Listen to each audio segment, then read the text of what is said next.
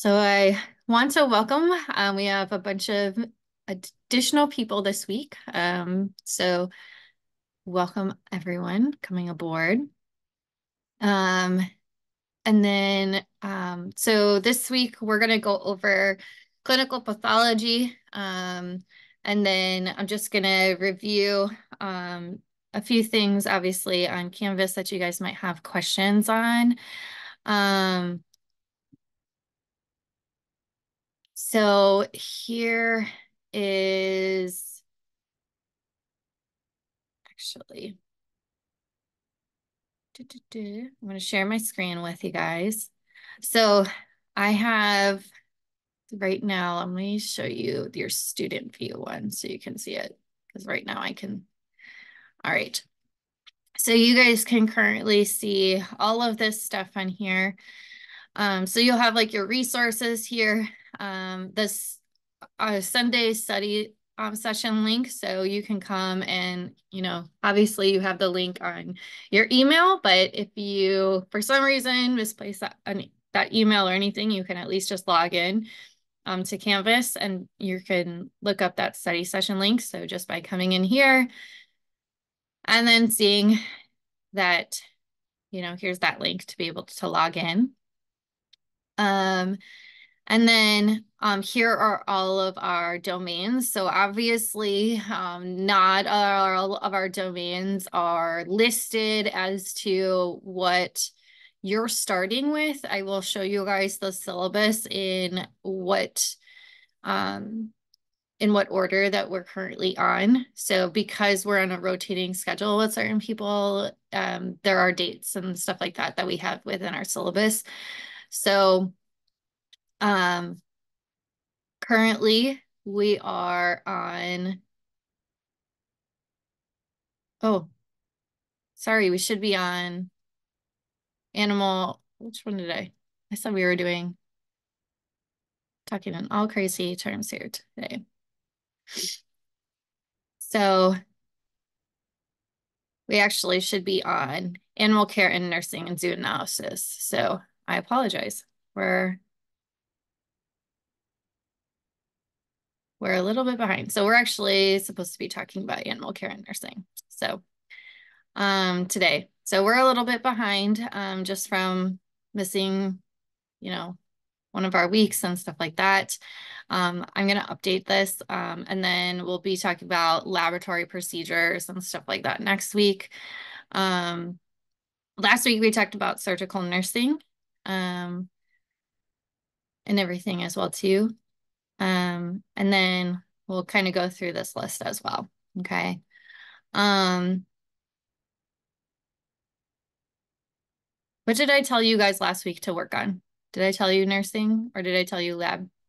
You said lab. It was Okay. lab. Yeah. Okay. So if you guys did lab, we'll go over lab this week. I'm like, wait, I think I told you guys lab. So we'll go over lab today and then I'll update our syllabus.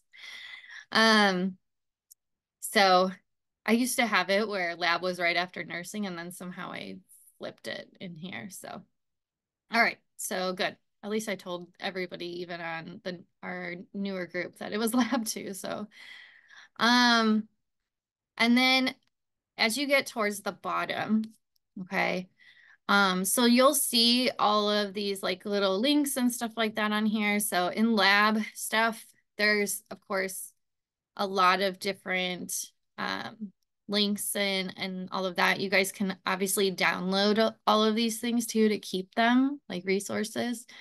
But there are kind of some subsections as well. There was going to be some quizzes for you too to take. With the quizzes, I give you guys multiple opportunities to take them.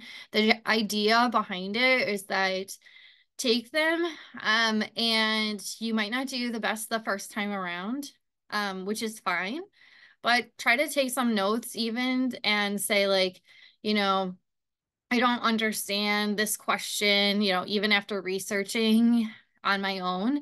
And that's where we come back. If, you come back to talking on Sunday with me and the group and everything and, ask those questions and say, hey, after I did some of my research and watching some of the videos and, looking at through the books and stuff like that on my own, I still don't really understand this question. Um, so can you help me understand this one a little bit more? And then we can talk through it. And then you guys can go back and try those quizzes again and see how well you do. Okay. Um, so that's why I want you guys to be able to try those quizzes as many times as possible, just to make sure you really understand the material. Um, and then we have for large animal is not really a domain. So I still don't want to ignore large animal though. So I just have a lot of resources for large animal so that you guys can kind of study that itself and feel a little bit more confident in large animal, especially with we have some confidence of what's our normal TPR for dogs and cats and that type of thing, but what's truly our normal TPR for you know a camelid or for our equine and things to that nature. So I have all of that stuff in there. And then we dedicate a week just straight to medical math. We still do some medical math here and there for other things too. But from, my experience with doing this, a lot of people have a lot of questions when it comes to math. So I wanted to dedicate some time to that. And then emergency and everything. There's a new domain on communication. It's essentially just they pulled out a lot of the questions that we've had sporadically in a lot of the other domains, and they just pulled it into their own domain. So it's really not anything to me. It's not that much to worry about for you guys. It's a lot of how would you describe this to a pet owner, how it discharge instructions and, how would you communicate these certain things or what does this mean? How would you say it in layman's terms and stuff to that nature? So it's really not as I think too much difficulty. And then I do have a VTNE preview for you guys. I am creating a couple other ones for you currently, so I'll have those up for you guys too.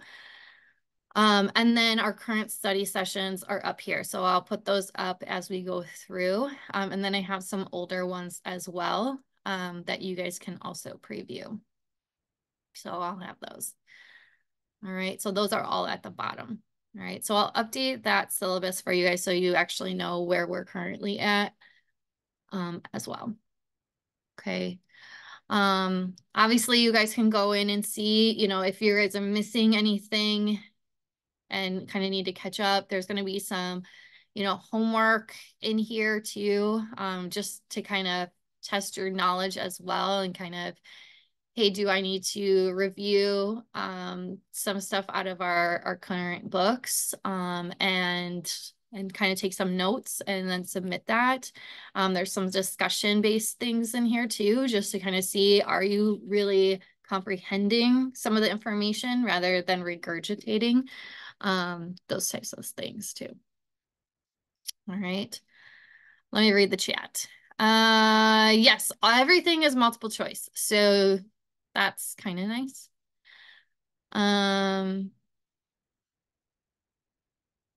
Okay. The first day. Okay, so it's your first day. Which one should I start with this week? Week 1 on the syllabus. All right, so as your first day, kind of take everything in today in lab. And then our next week is going to be, we're going to flip-flop this on syllabus this week and next week. So this next week coming up, we're going to do animal care and nursing. Essentially what you'll do starting today, after today's, is that you're going to focus on animal care and nursing just like everyone else. And so really anyone who's starting fresh today, you're going to take in everything fresh from lab. and take it all in. We come back to lab and clinical lab and stuff like that. So today is just kind of taking it all in. And so essentially you'll end on clinical lab later. So you can always still go back into clinical lab at any time if you want to, but you don't have to necessarily start with anything, but you're going to actually work this week on animal care and nursing. Um, and you're always welcome to work on, any of the domains throughout your time. But the main focus for the week is get through the one that we're working on. And then if you have extra time, you're always welcome to do anything extra, especially if like you have another week coming up down the road that you're going to be super, super, busy. You can always do some additional things too as well. So you guys know your schedule better than me. Um, so good. Great.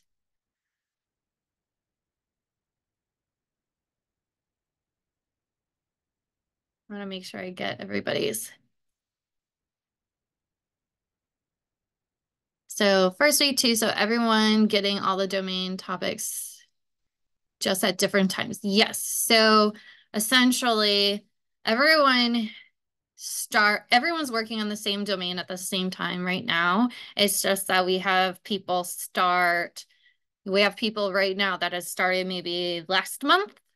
And we have some people that started 2 months ago, or 3 months ago, or sometimes 6 months ago. So for that reason, it's kind of this nice rolling effect, which can be really nice for you guys because sometimes these individuals can be really helpful in your guys' studying too, especially if you're just really brand new in this, because again, you guys have already, even in the chat, that can be really helpful in answering some of your questions on top of it. So, yeah. So, I really like this because it becomes a good group for studying too. You guys get to know each other. And it's a good group to kind of lean on as well. So, when I was in the school, it was nice because I had a group of friends that we studied together and we got through it together, the pain points and the good points and stuff. And so I think, the more and more that we become virtual and we go to virtual classes and stuff like that, we become very secluded and we feel very alone in studying and completing things. And this to me has been really nice to have people, to help each other and also, you guys are all in this together. So it's kind of nice. How soon after completing the crash course do you recommend booking the VTNE? So, obviously I think that you guys should truly be taking the VTNE ASAP right after taking your course. So trying to go into it with as fresh as possible because it's fresh in your mind. Most of the people that are taking their VTNE, they have it scheduled, really, really close to like completing the course. So, just kind of keeping that in mind too. So yeah, that's why I try to work with you guys on if you if you need that a little bit extra time or like a cushion or stuff like that to have it available, just let me know. So, because I know it might not quite line up to your test, but I want you guys to feel supported. So, all right. Any questions on Canvas? If you guys for some reason have issues getting on Canvas, please reach out, let me know too. Great. So let's get started with Clin Lab things. any questions that you guys came up with or had issues with? Um, Can we talk about the coagulation cascade and the first, what is that, primary and the secondary, and the difference of the test, the PTT, PT, Ooh. ACT? I Yes. get confused about that. Yes.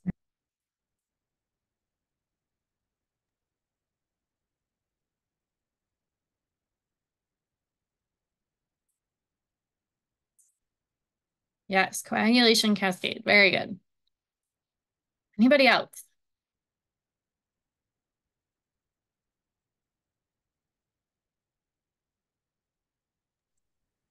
And realistically, how much of the parasites that we have to memorize? There's so many. Like in Mosby, it's just list a giant, like many pages of names and stuff. Um, I just don't know how to memorize them. Yeah. I mean, there's a lot. And I think, that's where even as educators, it's frustrating on our end where we're already trying to advocate for, you know, um, at AAVSB level to have them narrow it down a bit of where our focus really should be. Um, because it's not just, you know, uh, that you need to know the parasite itself, but like about the parasite, like things to that nature, like treatment and those types of things, and the intermediate host and all of that stuff. So, but yeah, we can go over like some of the parasites and some of the parasites that I would personally heavily focus on, so that you could at least know what direction to go. Um,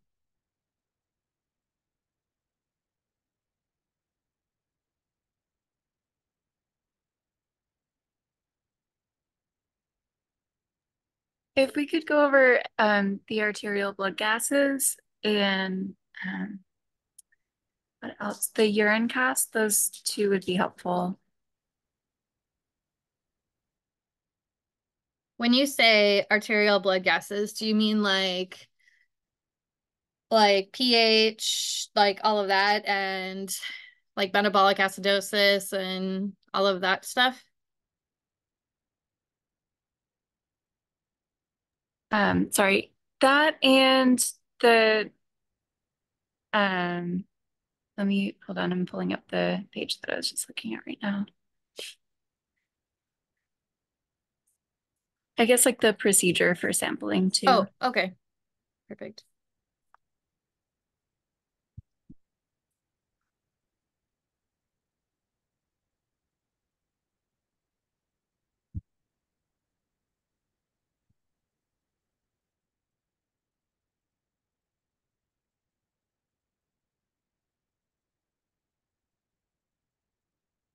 Anybody else? I have a question. Yeah.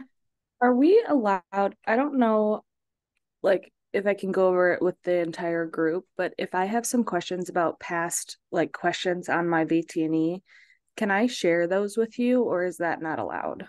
Yes, you can share them with me. Okay, And not the then group, though. yeah, yeah, Okay, because I saw that that wasn't allowed. You're not allowed to like share that information, but like a lot yeah. of stuff that I've taken it twice already, and a lot of stuff that I've seen, I don't really understand because there's more than one right answer. Yeah. You got to pick the best answer. Right. Thank you. Yes, of course. Yeah. Um, yeah. I mean, that's the hard part, right? And it goes even into if anyone goes to take if you go to specialize, and do your VTS. So I worked towards my for emergency and critical care. I work towards my VTS in that. And obviously I'm not a VTS. So that's a whole other long story. But essentially, I had emergency surgery due to I was 4 months pregnant at the time. I was a surrogate. And in the middle of my test, I wasn't really feeling that great that morning, but I thought it was all nerves and stuff like that. But I had to leave my test in the middle of it because I had to have an appendectomy. Um, and obviously it's high risk because you're pregnant.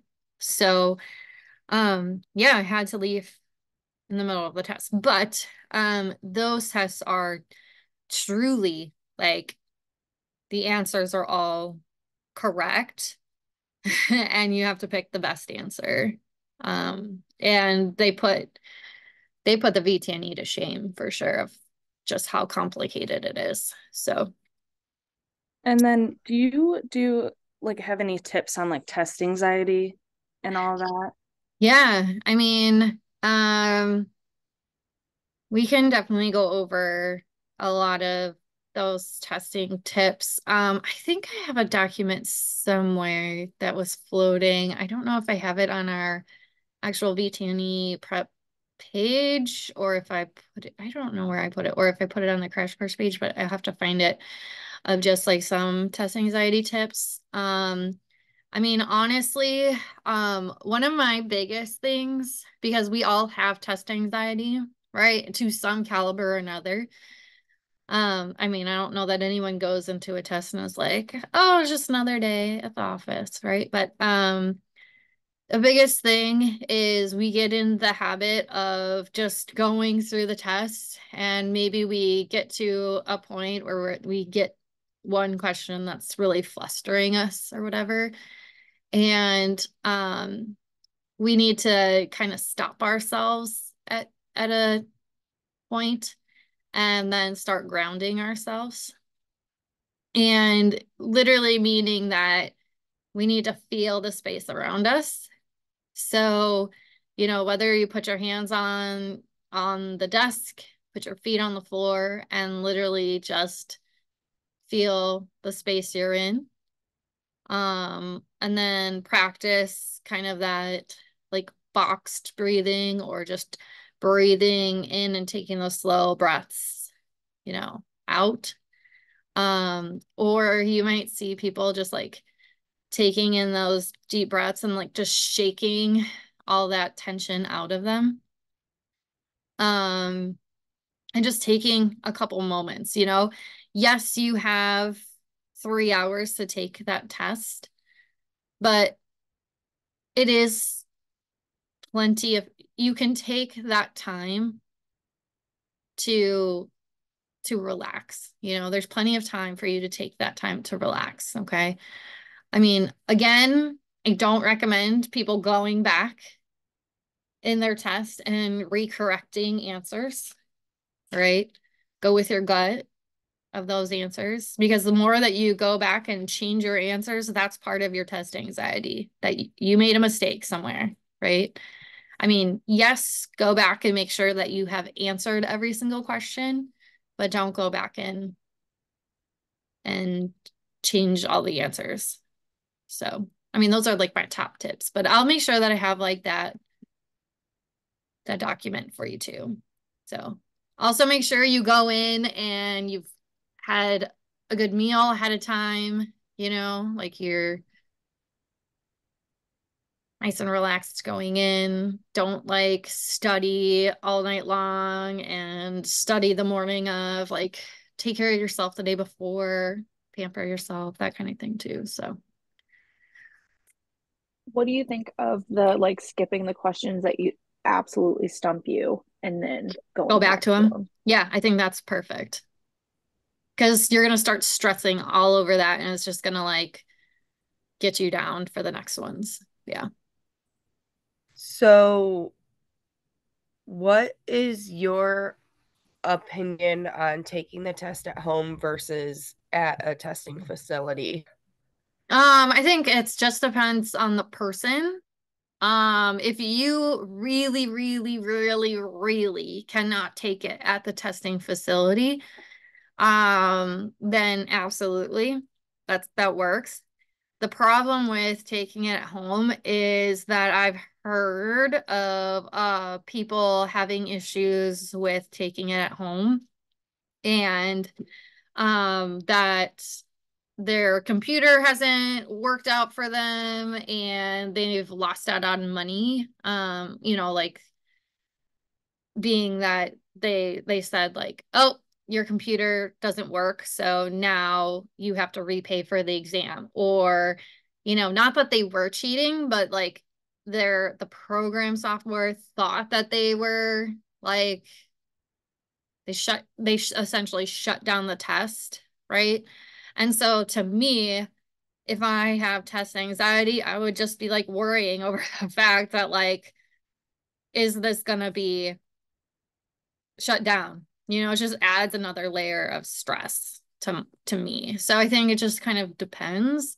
And then you also have to like worry about like setting this whole thing up at your house, like for myself, I would rather just go to the testing facility and take the test, you know? So I don't know. I think it all just depends. I also have a very, very loud house. I have kids and animals and whatever. I know that I wouldn't be able to do that. So, I mean, you guys know who've been in my course for a while. Like my dogs bark all the time. So,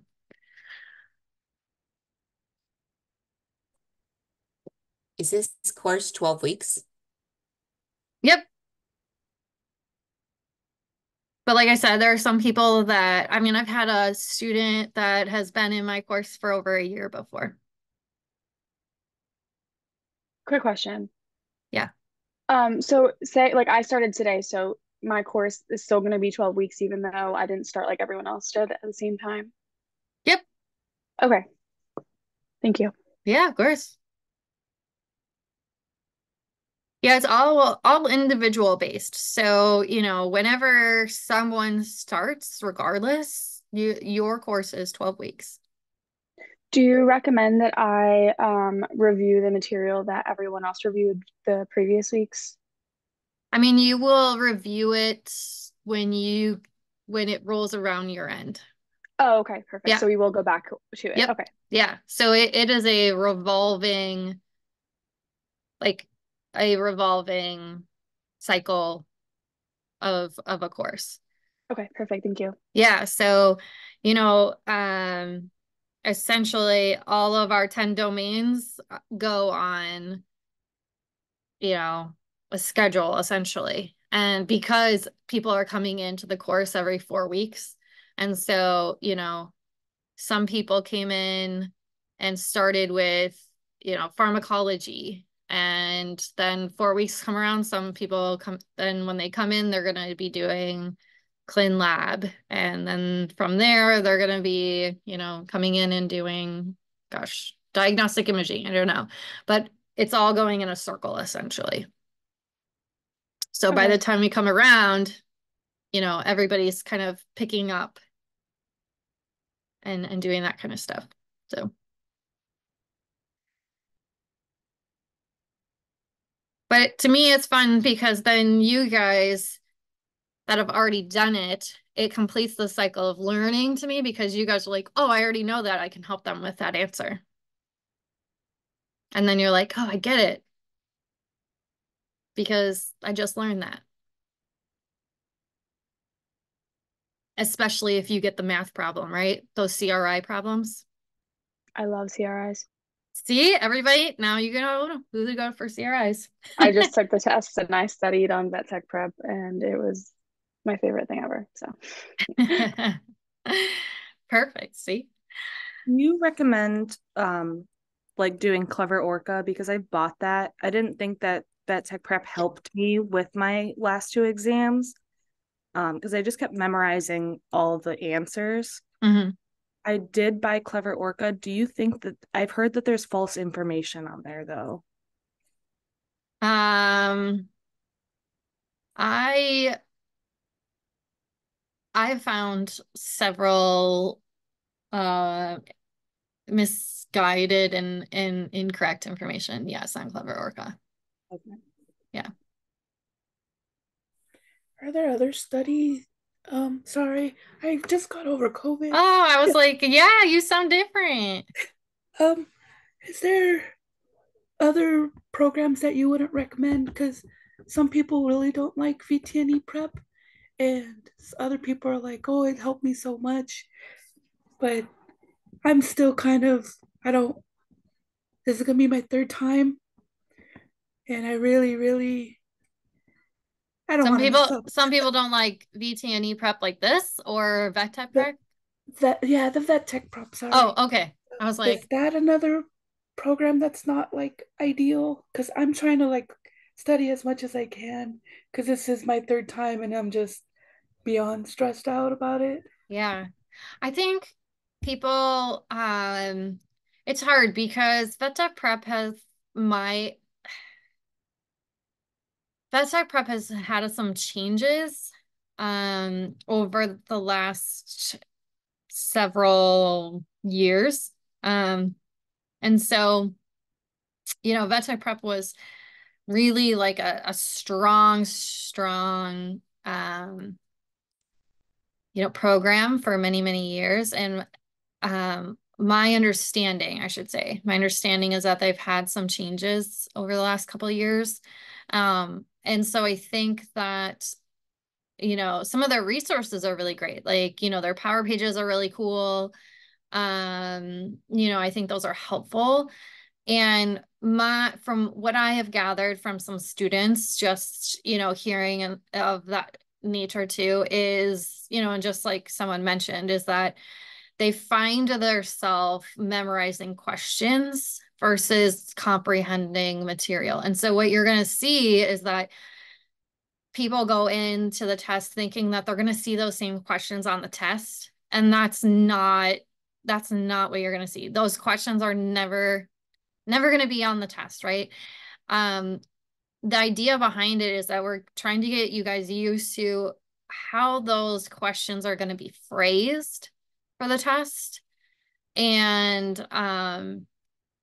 then, we want people to be able to fill in the gaps of some of the comprehension or, kind of sometimes to you're learning so quickly in tech school that some of those things that you learned so fast, it just didn't quite click yet. And even though those power pages are good, it's just not enough information to get it to click. So I think that vet tech prep is good, but I don't know that it's sometimes enough for everyone. And I do think that that's why it's nice to have all these different testing places, because not everyone's learning is the same. And so we need to be able to go, well, it was good for this person, but it might not be perfect, or it might not be good for everyone, you know? Yeah, well, the first time around, Yeah, I did it out of school. The second time, I ended up I did this course, I did the VTNE, and I did the workbook, and almost everything kind of clicked. But the funny thing was, a lot of cases that we had for the month, they were actually on the test, which really helped out, which was kind yeah, of ironic. And then the third time, well, I was sick and I left. yeah, I couldn't think. And I'm just waiting for the approval for yeah, the refund. And thankfully, they had asked me for a doctor's note, so fingers crossed that they'll give me something back. yeah, But yeah, don't go take your test even if you feel better. yeah, It did not help me at all. yeah. Oh, that's sad. Yeah. So, I mean, I think, I think we just have to look at, what's going to work for everybody or what's going to work best for your guys' learning. You guys know how you learn best. Like, how did you learn best in school? And then just try to match it up with your guys' needs. If you guys are like, look, I'm not learning, I need something better in this program that's going to help me learn. Like, I think that's at least one thing that I can at least try to accommodate because I'm still very small compared to some of the other places that they're so big that they might not be able to be like, well, who are you? Number one, like, so if I can build resources to help you, plus I want to be able to grow into something that can be perfect for everyone. So that's why you'll see, at least for my program, you'll see things like videos and homework and quizzes and all different things because I wanted to fit what each individual can learn best from. Okay. So it does look like a little bit of a chaotic learning experience, but it is to try to help how everyone should be able to learn. So Do And you then have anything of yours I'm sorry, on like Quizlet or something? I um guess. what do you mean by like Quizlet? Oh, yes. So I started a Quizlet thing a long, long, long, long, long time ago. Gosh, this is years. Um, but gosh, did you see something on Quizlet? Is that why you're asking? No, Oh, okay. no, I was just wondering because I, I'm like a kid when it comes to studying. Like, games is what makes it click me. So like it has like the games that you can play Yeah. and whatnot. But I was just wondering if any of the information that we are gonna go over on here, like Yeah. through you, is on Quizlet or not. Yeah. So that's not a bad idea, honestly. So, I should really re-explore that. Um, so as you know, when we talk on VTNE Prep, our thing is that we don't like typically promote a lot on Quizlet, because of, and the reason for that is when we use other people's material on Quizlet, we don't really know what's right and what's wrong, right? And that you could be studying someone else's material and then it could be all wrong material, right? However, Quizlet, you're right, can be really, really useful, especially if we know that it's coming from a good source. So I really should explore that again because I did explore that maybe a year or two ago and start something, but then I pulled away from it and went other directions and forgot about it. So I thought that's what you were referring to. So yeah, let me look at that again. I'll make a note here to try to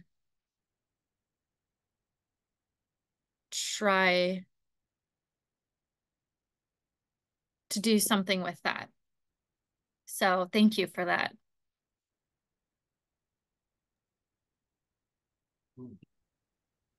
Um, awesome. Okay, so let's get started actually, since we spent a lot of time on that, and talk about our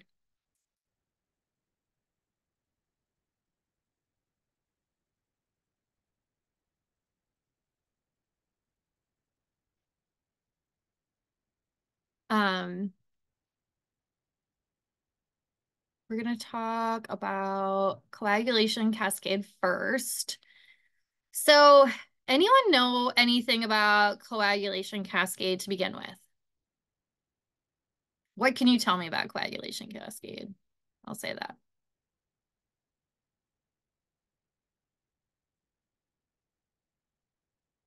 People are like, oh Yeah, no. there's intrinsic versus extrinsic, Great. and I have a hard time remembering in what order. things flow. So the review will be helpful. Okay.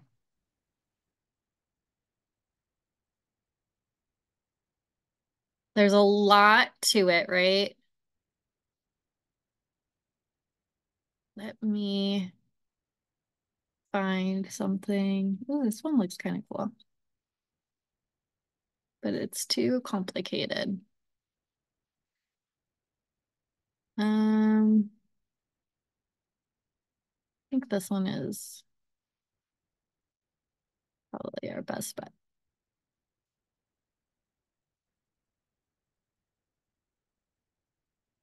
Does anyone currently do clotting factors in their hospitals, send them out, do anything to that nature? We usually send them out, Okay. like our PTTs. We do PT, PTT in-house, but we're general practice, so it's kind of rare. Okay.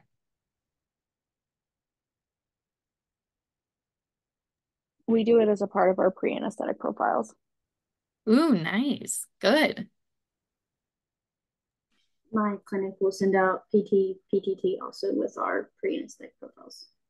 Awesome. I love that. Um, is there any type of animal that we really are concerned with of clotting issues? Those with von Willebrand disease. Yeah, von Willebrand's for sure, right? Of course, Dobermans. Yes, our poor Dobermans. I love Dobermans. They're so cute.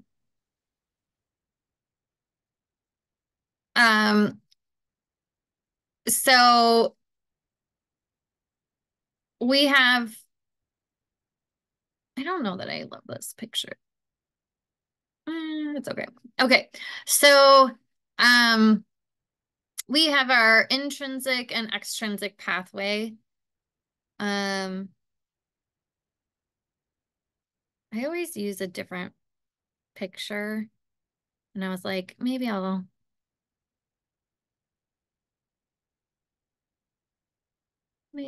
will try something new.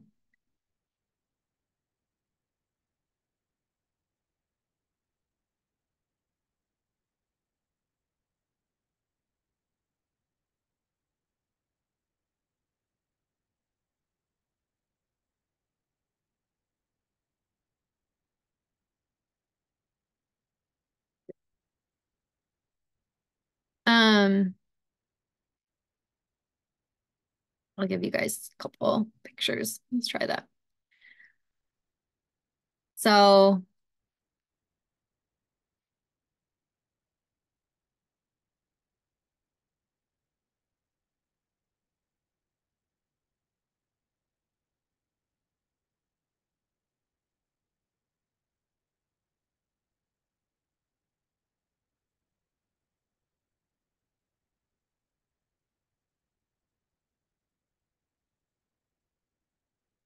So our extrinsic factor is our PT. Intrinsic factor is our PTT.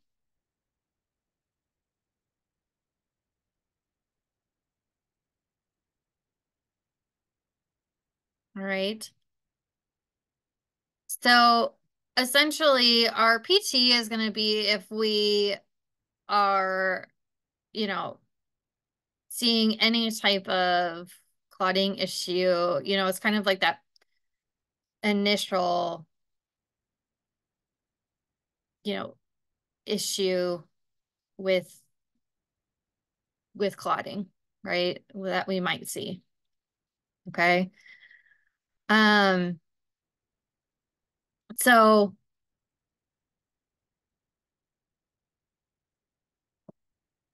intrinsic, um,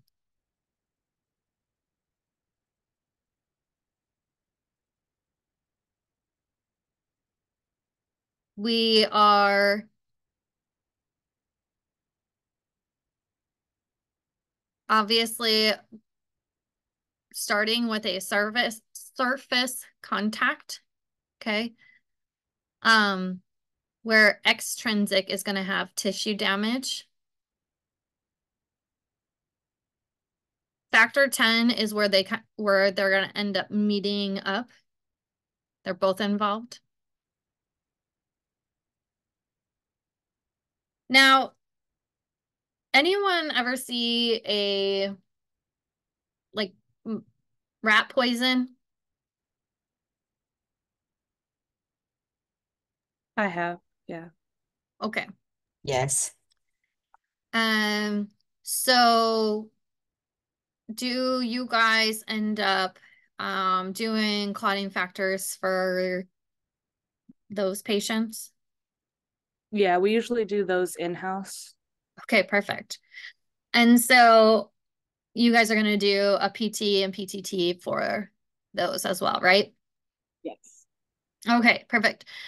So this is the one thing that you guys should know as well is what clotting factors are going to be affected with rat poison.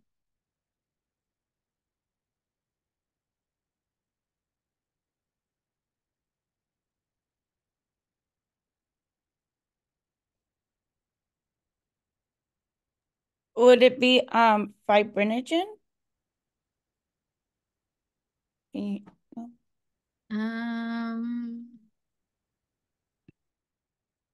Let's see. Not your clothes.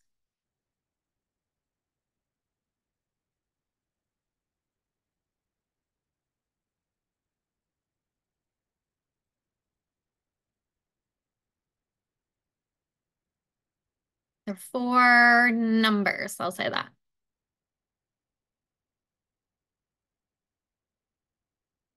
Did you guys learn this in school? Can't say that I have. I don't understand what you're asking. Can you repeat the question? Yeah. So if you have a patient that comes in and they ate rat poison, okay? Mm-hmm. Yes, we are going to check a PT, PTT on them, right? Mm-hmm. Now, what clotting factors though? Out of those two, the PT, PTT, what are the clotting factors that are associated with rat poison that we're worried about? So we already know that it's the extrinsic and intrinsic that we're worried about, but there are certain clotting factors that we're worried about. It'd be the platelets, wouldn't it? No. So You know, remember, sometimes animals can't clot, but it's not the platelets' fault sometimes. I know that it affects the vitamin K, like the factors that vitamin K Yes, synthesizes. I don't it know if that's does. right, It but does affect the vitamin K factors. So what are the vitamin K factors? I don't remember. Okay. Are these numbers you're talking about? Yes, they're numbers. 2, 8, 9, and 10. Oh, good. I Wait. have a No, wait. Nah, no, you're close. You're thinking of pennies. You're thinking of you're close. Zinc. You're thinking, yes. You're close. It is 10, it is 9, and it is 2. Not 8. You're so close though.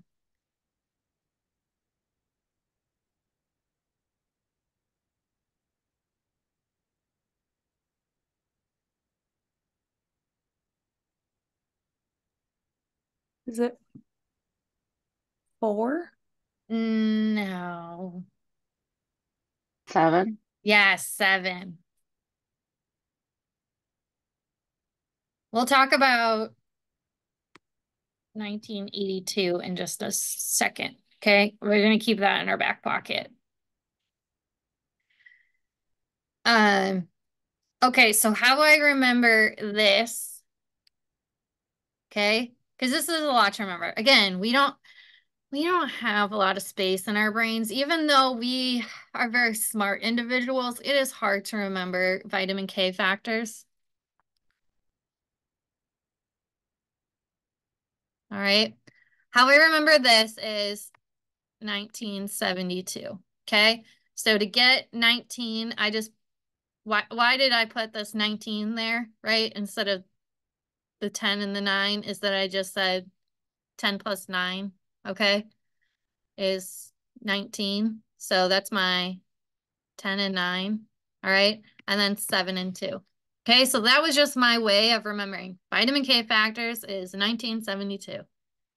Okay. So that's how I just associate my vitamin K factors. All right. So if I'm thinking of intrinsic and extrinsic factors and what they are, you know, if they ask me that question on the VTNE and says, all right, well, if I have a patient who, came in with rat poison and blah, blah, blah, and, what are the factors that are associated for this patient? What is it? What are they going to be? And you're going to say 10972. Okay. So, that's where we're not able to form. You're right. We're not going to be able to form that stable clot because it's affecting those factors. Okay. Our platelets, if we looked at a slide, we might be able to see beautiful platelets there, but we can't form the clot because we actually don't have those factors present. So you might have a patient when they first come in and they might have just ingested that rat poison. And their PT/PTT is completely fine, right? So if you guys have already seen that, their PT/PTT is completely fine. But it does take some time, right? So we've seen it later on where they've ingested it and maybe 2 days later, where's their PT/PTT? Anyone seen it?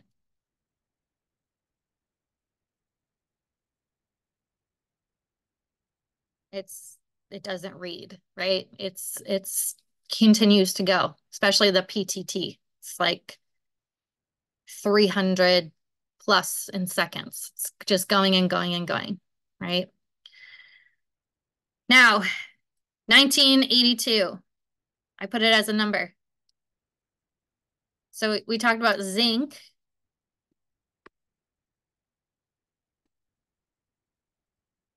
So what is that?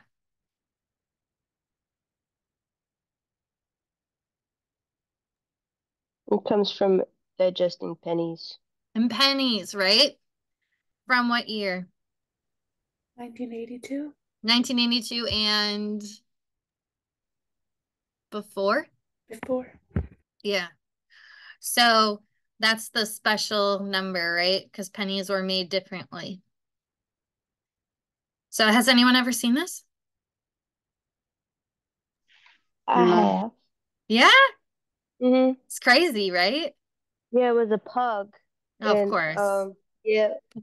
Um, I'll have to find the picture and I'll send it to you. But they got it. She went to the specialist and they got it out. Yeah. But like it was still a penny, but you could see the stomach started to digest it because there was like a hole in the In a hole penny. in the penny, yeah. Yeah, I've Mm. seen it quite a few times and yeah, it just eats that penny. But in this case, essentially that patient starts becoming anemic, right? So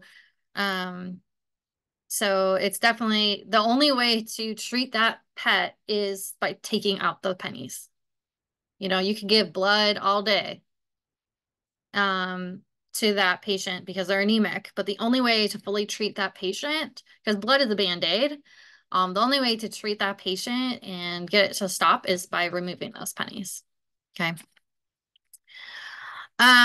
So once we reach to that, obviously our 10th factor, that's actually known as our common pathway.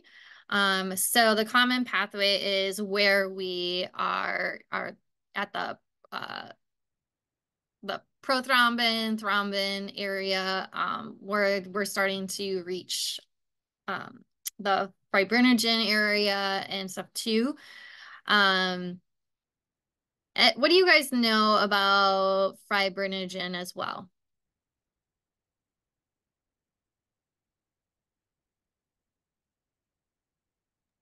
It's the basis for fibrin clot. Okay.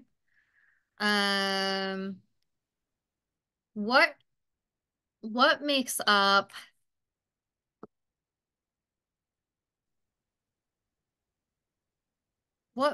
our total protein?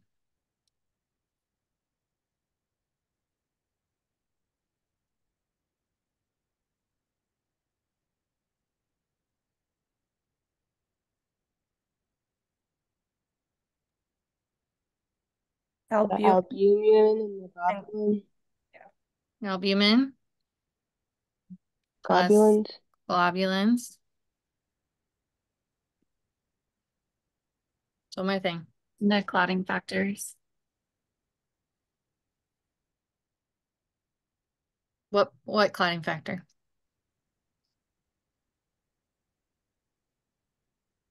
Fibrinogen. Mm-hmm.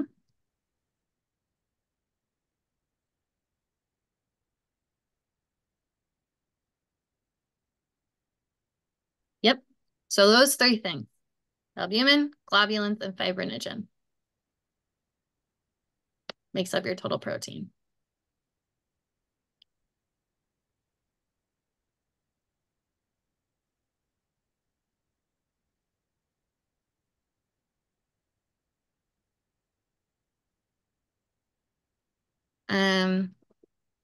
So again, if you have something to that nature, then you can know what that means.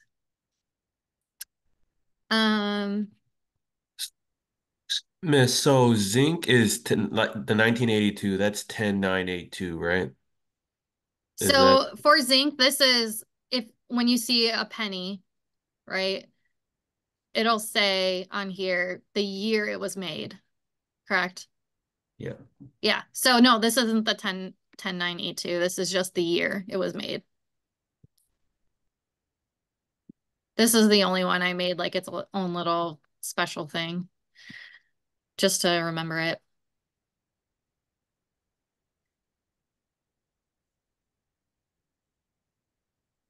I have sort of a sidebar question, Yeah. only if we have time later. Yeah.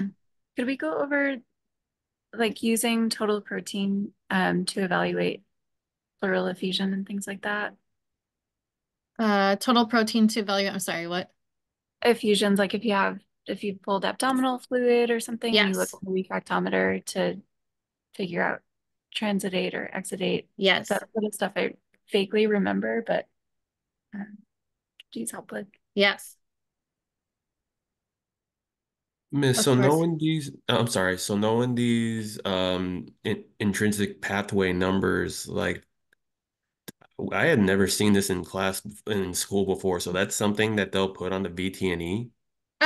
So I think to an extent. So you're probably not going to see, this full cascade per se. Like you're not going to have to know or essentially draw this full kind of content.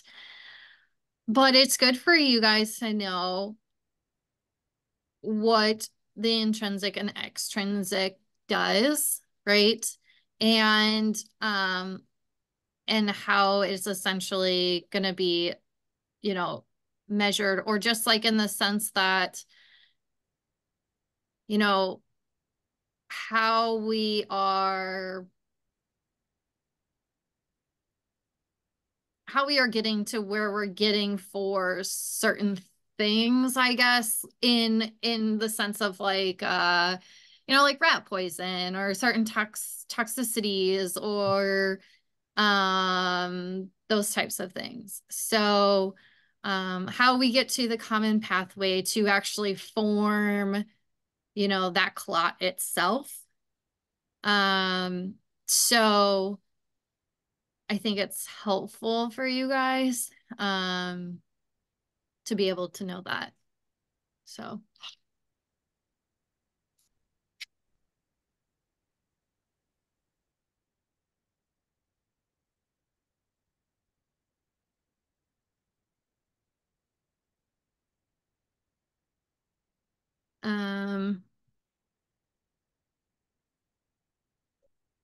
so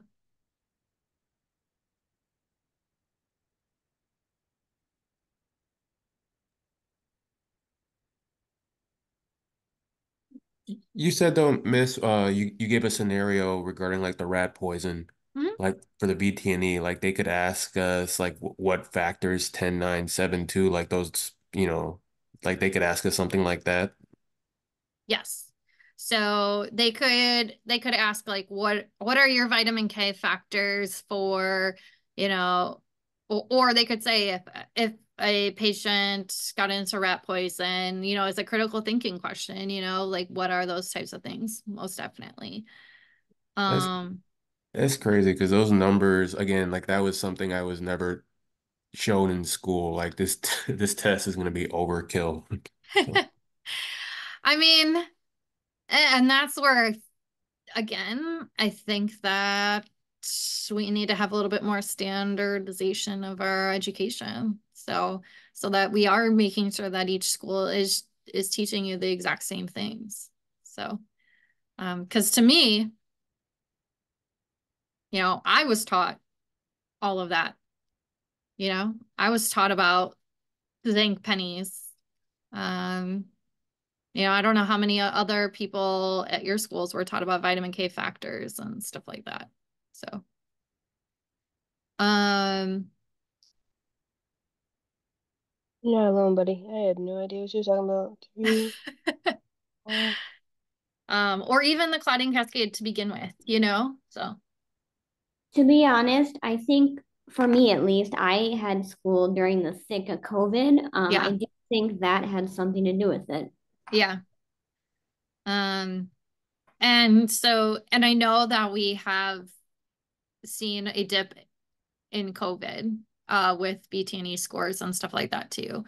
So, is that an excuse for our teachers? No.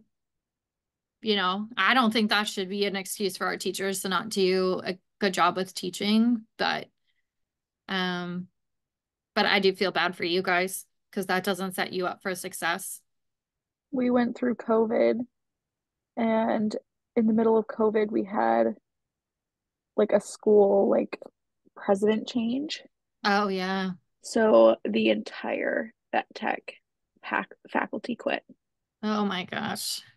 Yeah. So he got them to hold on for like a month or two, like a semester, but they had checked out, and they were Yeah. pretty much like, if you just existed in the class, you got an A. Uh, okay. And then they scraped together like 3 teachers to finish us out. You guys should have been like, do I get a discount on my program for We this? wanted to, but that was not an option because he That's was doing a crazy. school-wide remodel, so he wanted all the money he could get. Ugh. So, all right. So our intrinsic pathway is responds essentially to internal damage of our vascular space. Okay. Our extrinsic um, becomes activated when there's external trauma. All right. Um, so those are the main differences. Now, does that mean that in the sense of rat poison, that we may not have both elevated? No. But if you truly have rat poison, you're going to see more of the PTT be elevated in the end stages, okay, than the PT, if that makes sense. So think of this, at least, that this is external trauma and this is internal trauma.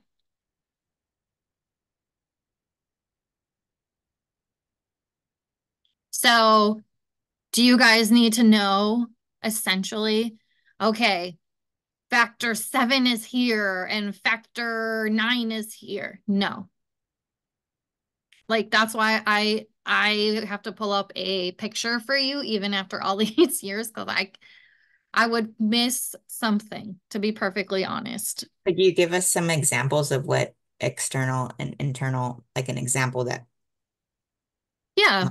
Yeah. they might So ask as a question that yeah, so an external trauma could be a hit by car, right? Internal trauma could be DIC.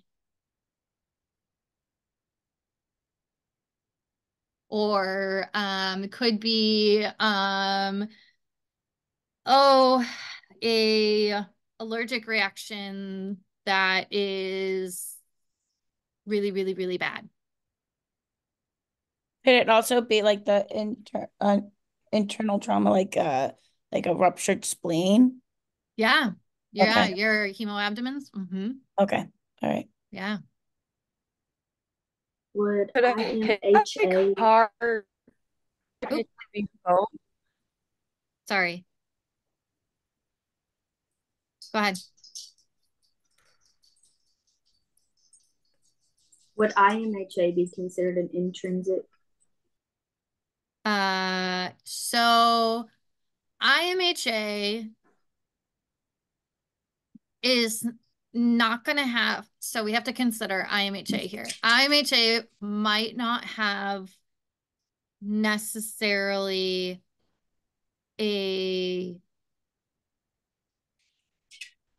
coagulation issue unless it's Evans syndrome, right? Evans syndrome there has both. It has the ITP aspect of that. If you think about it, because it doesn't have platelets, right? But IMHA alone is where the immune system is just eating up all of its own red blood cells. But it's a good thought. Now, when we're thinking about platelets, though, in ITP, that's where they truly know platelets. But who knows? Maybe we also have some other things. Maybe they're missing some clotting factors as well. Who knows? So they still do if you are involved in that, right? How many times do you guys still do clotting factors on those ITPs or Evans just to make sure? Probably a bunch, right? I've never seen that at my clinic, and I've also never heard of Evans. Oh, Evans. Okay, so you guys, have you heard of, I'm running out of room already. Are you general practice or are you ER or specialty? General practice. General practice. Okay, that's probably why. I'm like, oh goodness. So IMHA. Okay. What's IMHA? Immune mediated hemolytic anemia. Immune mediated hemolytic anemia. Okay. How about ITP?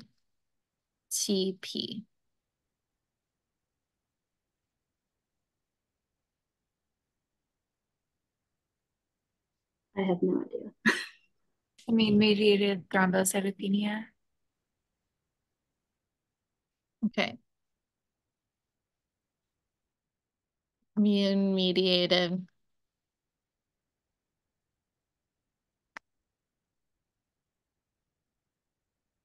thrombocyte,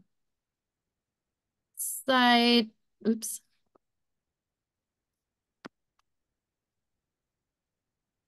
Penia. There's one more word. Most people don't say the last word, but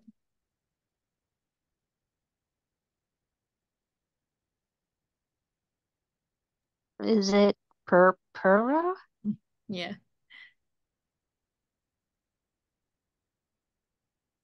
You guys gonna be, I never heard that. Just blowing your minds today.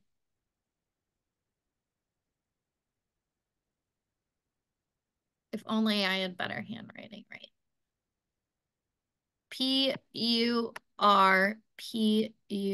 Purpura.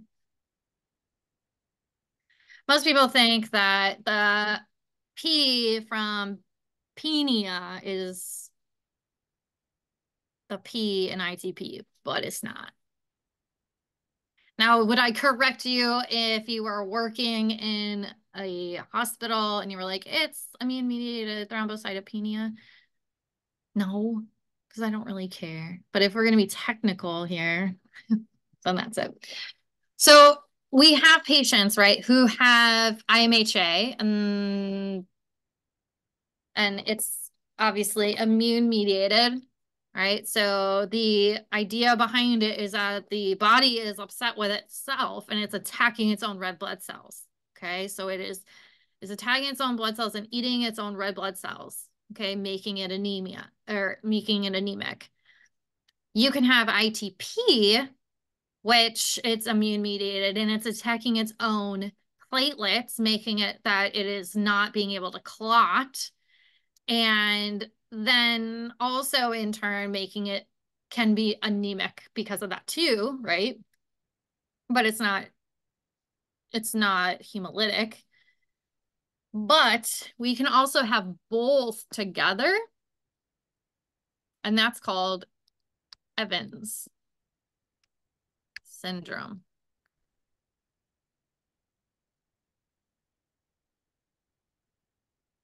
I have I wonder, is there a way that I can share my screen with you guys really quick? Because we had a case of Evans before at our clinic, and I would love to show you the blood work of what it looked like. Does it have the patient's name on it? I can erase it. Okay. I'm not sure if you can share. Hold on, let me see if I can.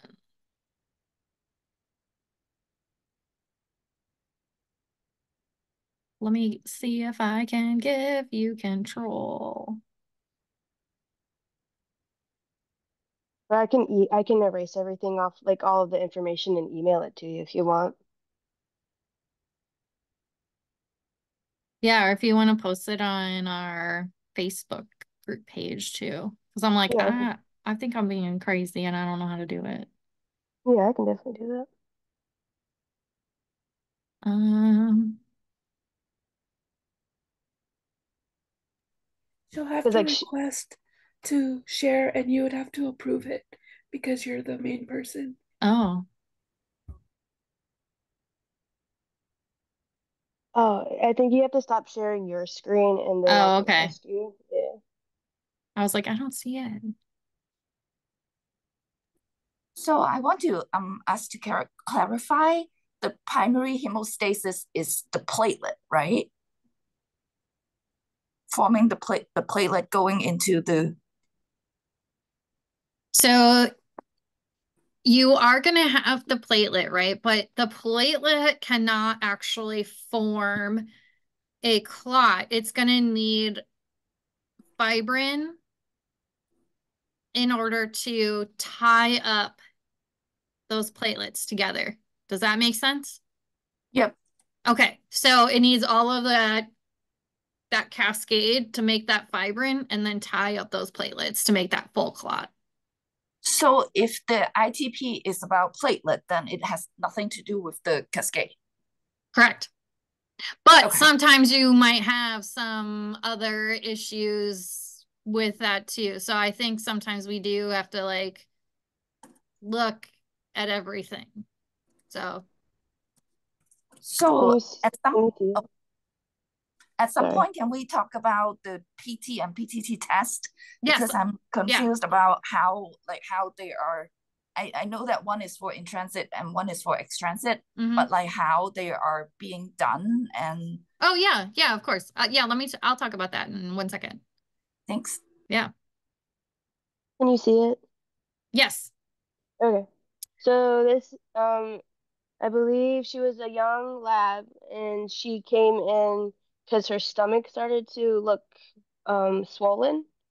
And so initially they thought it was like bloat or something. But when she came into the clinic, she was extremely pale. She had a temperature. She was very lethargic. And so we did her blood work, and this is what it came. This was the very first blood work that we did for the initial appointment. And so the first part is for CBC. So obviously it's all over the place. Oh, look at her. Yeah, her platelets are so low. hmm And then this is her chem with some light.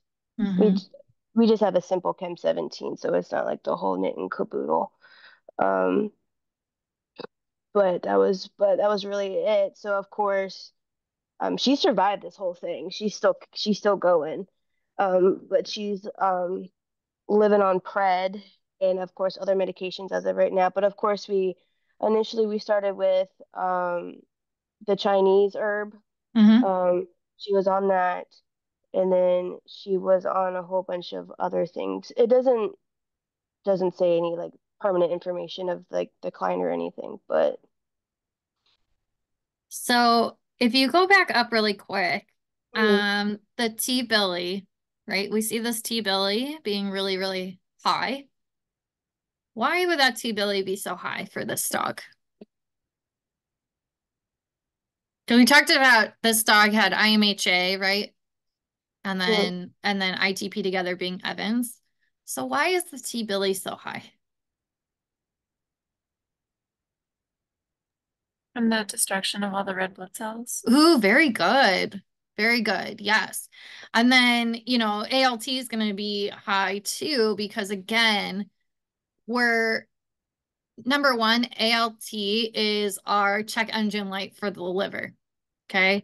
So we don't have like our elk phos isn't high or anything like that, but it's indicating like, look, we are we are having to destroy a lot right now in this liver that's not normal. And we're putting on our check engine light to say something's wrong. Okay. So that should be an indicator to a veterinarian to go, all right, something's up here, right? Same thing with our white blood cells up top, that this animal is sick, and like our lymphocytes are up, our neutrophils are okay, but like the lymphocytes are going, this isn't right. And so it's either we have cancer, or their immune response in this pet is not okay. So this is an autoimmune issue. Okay. and So even though like the neutrophils are not red, but you see that neutrophil bands are suspected, does that also kind of tell you that her body's like overworking and doing something? yeah, Okay. most definitely. Yeah, very good. No, this is a great one to like show. So yeah, her red blood cells are really low. Her hematocrit was 16.8. So even if you guys don't have a range there and you kind of know what that range should be at hematocrit being 16.8, you're going, okay, that's probably not good. Now, you said that her stomach was large, right? Yes. So why would her stomach be large? Anyone have an idea? Did she Could it have possibly, free I'm fluids? sorry, you go ahead. Oh, sorry. Does she have free fluid in her abdomen? Probably not. Think Could about it, think about how if you have a pet who has not a lot of red blood cells, okay? What do red blood cells do? Carry What? oxygen. Carry oxygen, right? Very good. So if they don't have a lot of red blood cells to carry oxygen, what do you think this dog was probably doing? Trying to find it elsewhere. The body was trying to find the resources elsewhere. Or Okay, dying. She's probably dying. so she was probably trying to breathe in a lot, right? So whether it was panting or whatever, so again, it's called orophagia. So she was probably just sucking in air and she probably had a lot of air in her stomach because she was like swallowing air. Hmm. So we see this a lot with animals who have a hard time breathing, whether it is congestive heart failure, whether it is animals who have a anemia, and it can be like we think of them as bloat many times, which technically she could be bloated, but just not torsed, right? Mhm. So yeah, I mean, this is such a good case to bring up as like your traditional Evans or traditional IMHA. So Because I can't remember if yeah, yeah. yeah, respiratory was like yeah, high, yeah. So yeah, even her if it's her temp's 104.4, Mm. that just indicates like her body's on overdrive right now. So not that she has an infection, it's just that her body's working really hard. So And then Did you guys do a blood smear on this dog? um I don't think so because I think we stay because we're only general practice, so like we stabilized her and we shipped her off because we can't do blood transfusion because that's basically what he like we'll stabilize and do what we can and then he was like you have to go because like we don't have the resources to continue. And then of course after she got her blood transfusion, we followed up with her. We did at first it felt like monthly blood work just to make sure everything was improving and like either it was like little things were improving but she was still really anemic but like she was stable um and, like she was weird. It was weird because but she's living on pred and some other medications that I don't remember the name of them because we don't normally use you won't see any personal information unless I open it,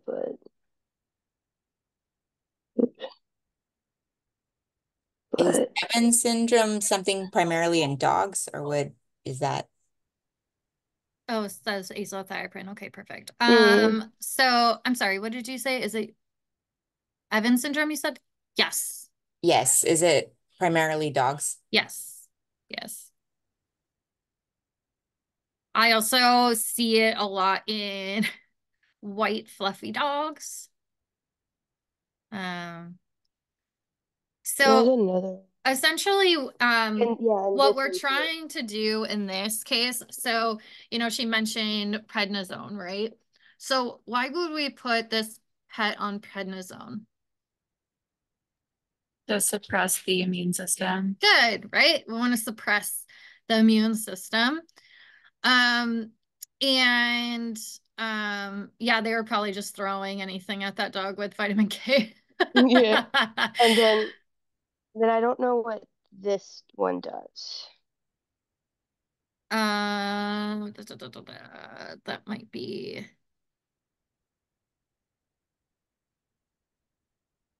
let's see. It is, oh, Plavix. Okay. That is also um to help in case, oh my gosh. It is to help in case of any type of oh gosh, for risk of heart disease or stroke, essentially. So it's essentially like an aspirin. Um, it's not aspirin, but it's like an aspirin. Okay. Um, And this So was her most recent one. So this was a couple months after, like way after. So as you can tell, it's getting better. Yeah, she still mm, has low platelets, but it's better. mm, Um, so yes, they want to suppress the immune system. So if your immune system is on overdrive, right? Um, prednisone is going to help suppress that. One thing that you can do is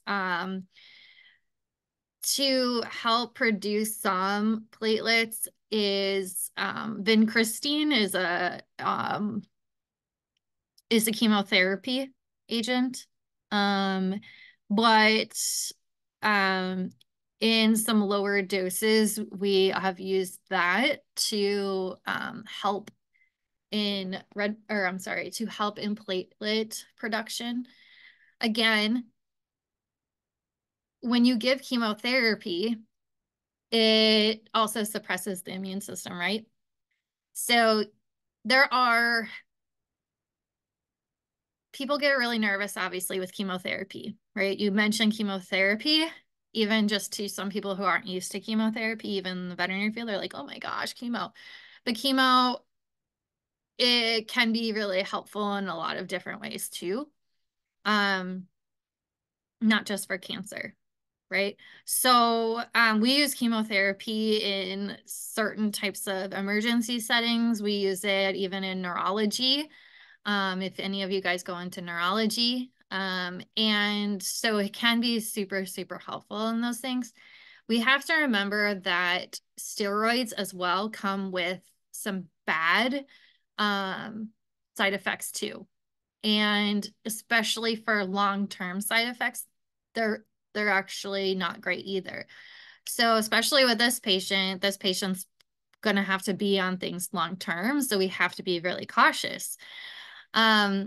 Now, one of the long-term side effects is if this patient is on long-term prednisone that are at higher doses, prednisone can cause animals to lose or have muscle wasting in their back, like rear legs and stuff like that. So you have to be really, really cautious. So it's, again, steroids can be really beneficial for a lot of animals, a lot of people, things of that nature.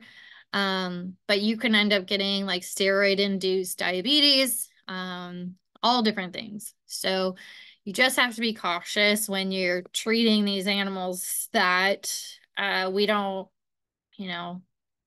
create other monsters with it. But it's really cool to be able to give them other drugs too. So at least steroids is one of the treatments they're giving. Azathioprine is another drug that they are giving too to help kind of, you know, bring down some of that immune response as well.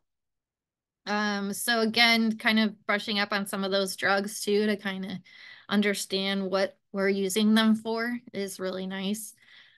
But no, that's an awesome case that you guys can learn a lot from. So, okay, so when we're talking about PT, PTT, so obviously there's going to be a lot of different types of machines out there, I guess. So I don't want to get too in the weeds with the machinery because I know that that's not going to be on the VTNE for you. But when you are doing an in-house PT, PTT, you want to bring those tests up to room temperature.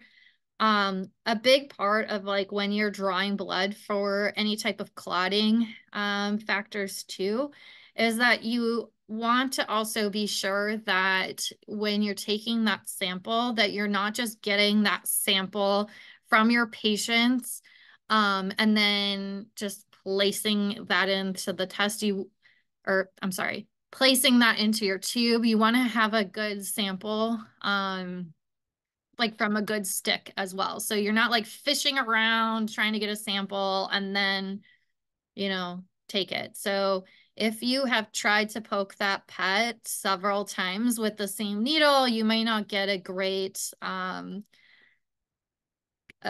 great, you know, type of, or an accurate, I guess, test. So also you'll have to use at least a 22 gauge needle for the test. And then you also want to make sure that you are filling your tube all the way up. So whatever your tube says to fill it to, you have to fill it up all the way. So if you're using, you know, those blue tubes and they say to fill it to, I don't know, 1.5 mLs or whatever it is in there, or 2.3 or whatever, that you have to fill it to their full amount. Okay. So, and then depending on what type of test that you have to warm it. A lot of times they warm them as well once you place that in there. And then you fill up your sample and then you let it run. Your PT, your normal seconds for it is going to be, you know, somewhere between like 13 and 15 seconds, something like that. And, you know, anything more than that, obviously that means that we have, you know, some sort of clotting, issue in that, you know, PT area, to let your doctor know of. And then your PTT is going to go a lot higher in that range. So you may have like 200 seconds or something like that. So, but both of those samples are run the exact same way. It's just the difference is that one of them's a PT and one of them is a PTT. All right. Is that kind of what you were looking for? So if we do a BMBT, is it similar to a PT? No. So BMBT, anyone ever do a BMBT or know what that is? That's when you cut the gingiva, right? And you Yeah. measure how long it's clot. Mm-hmm. So it's called a buccal mucosal bleeding time. Okay. It is highly out of, it's highly dated and not, it honestly should not be used in practice unless there isn't no other way to do a bleeding time. Anybody know why?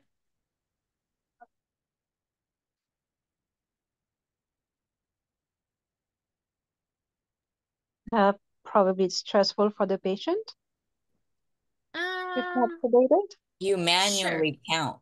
There's nothing.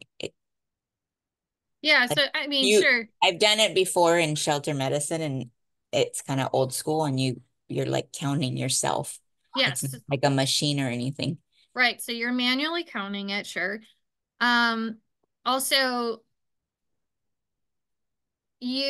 so how are you cutting the lip or the gum? Is it a way to introduce It infection, maybe? it's like a Sure. snap. It's like you snap the gums with a little device, like you do with your finger when you're Yes. Yeah, doing so your checking your iron. right. So you can buy those little like cutting devices things or whatever, but not everyone does that, right? So there's number one issue. So some people will use a needle, some people use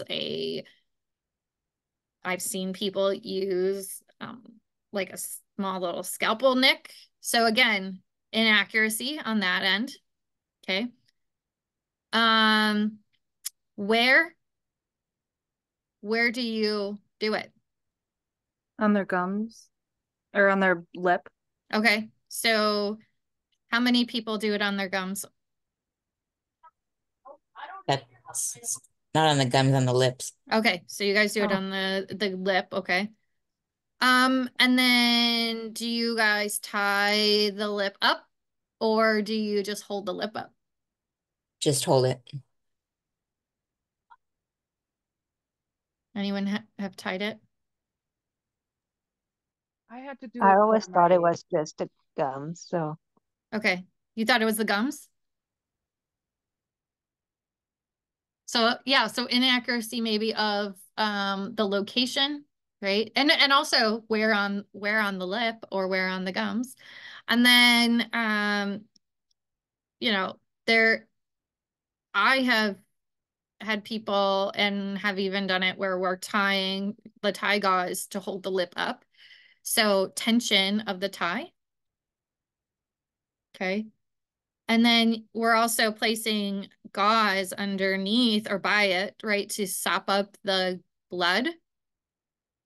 So how are we actually doing that? Can that affect that BMBT as well? So is it gauze, or some people use actually like filter paper or things like that? So is that changing our results too? So there's like so many ways to have inaccuracy to this that, again, there's just like, it's very out of date method. Like when we didn't have ways to do PTT, like you did the best you could. But now that we do, and we can do something in practice, we can do PTT in practice, like we just don't have to do a BMBT.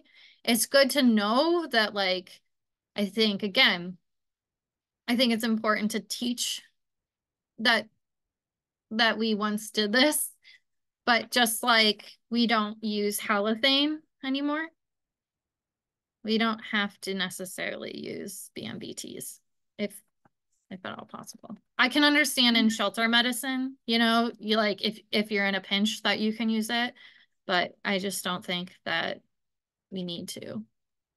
My question is that the extrinsic factor? If I do BMBT, would it be similar to the PT that measuring Oh, the I see. factor? That would be your extrinsic factor, yes. Yeah. Going to your common pathway, yeah. So yes, extrinsic and then your common factor. Not your intrinsic. Miss, regarding the sodium citrate tube, I've been told before that you said you need to fill it up to the top. I've been told before that a trick to that is once negative pressure stops, that's when you can take it out. Is that the case? Correct. Yes. Okay. Yeah. Just as long, yeah. So as long as it's filled. So like the I've seen it where people are like, oh, I ran out of blood, so this is all we get, but you can't do that, unfortunately. Um, so yeah.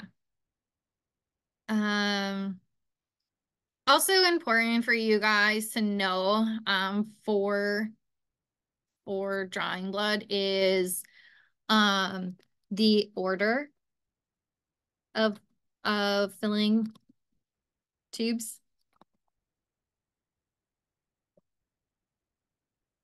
Anyone know? Do you mean red tube versus purple tube? Like, okay. Isn't it purple first and then tiger due to you don't want, I don't know how to word it, but you don't want the needle or whatever the additives in the purple tube to affect your tiger, is that right? Or the additives in the tiger to Everything affect the else purple? first, right? Blue, purple, red. Nope. I think purple is last. Yeah, purple's last. Because you don't want the additives to mess up with the other blood tubes. But I think it's that's all I know. We do red and then purple. Yep. Yeah. But there's so many other ones in between, so Green first, and then purple, and then anything else that's left. I get into arguments I with don't think so I've many people ever, about this. I've always put one sample into the blue, not share them The amongst blue the other. definitely goes first, though, right? If you're doing the clotting.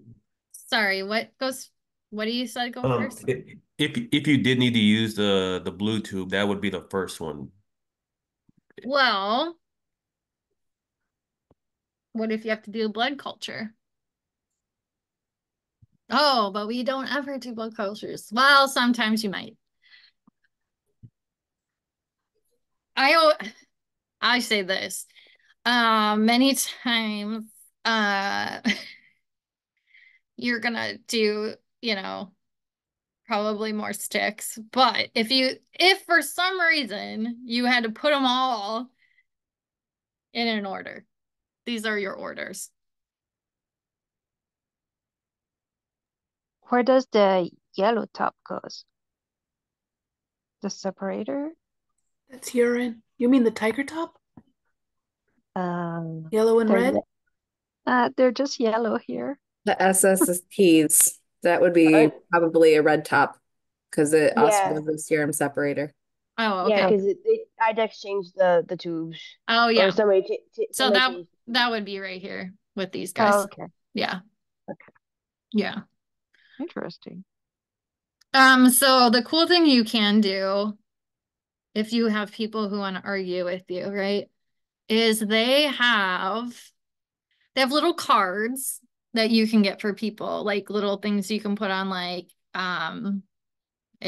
name cards or whatever. They also have people who make, because nurses have this issue too. But you can also get like little keychains.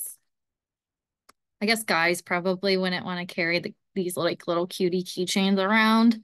But like tech week, people are always looking for stuff.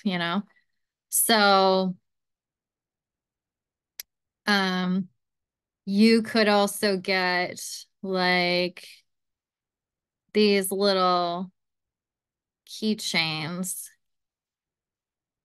that have the order in here of how to fill your tubes. So here's your yellow. Um, so that could be like a little helpful, but they also have obviously cards to help people as well.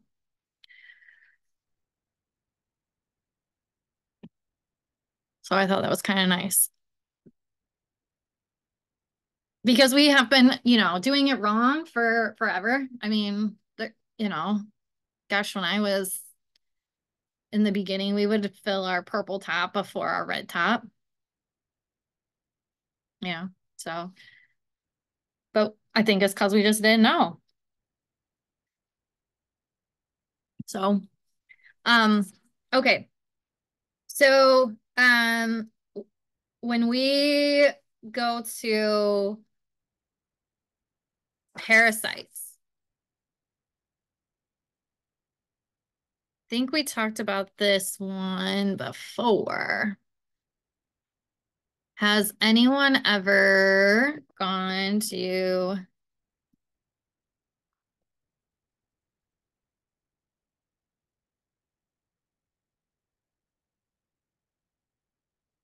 um Companion Animal Parasite Council? Yes, they have a really cool app too. Yeah. So this is definitely my go-to. So it's capcvet.org. All right. So what I really like about this is they also have an area on here as well for, I want to say they have somewhere on here for, or they did. Oh, they had somewhere on here. They had some quizzes. Oh yeah, here, duh. It's right here. So definitely check out their quizzes. So if you go to their resource library, um, they also have some reference guides, their maps, all of that.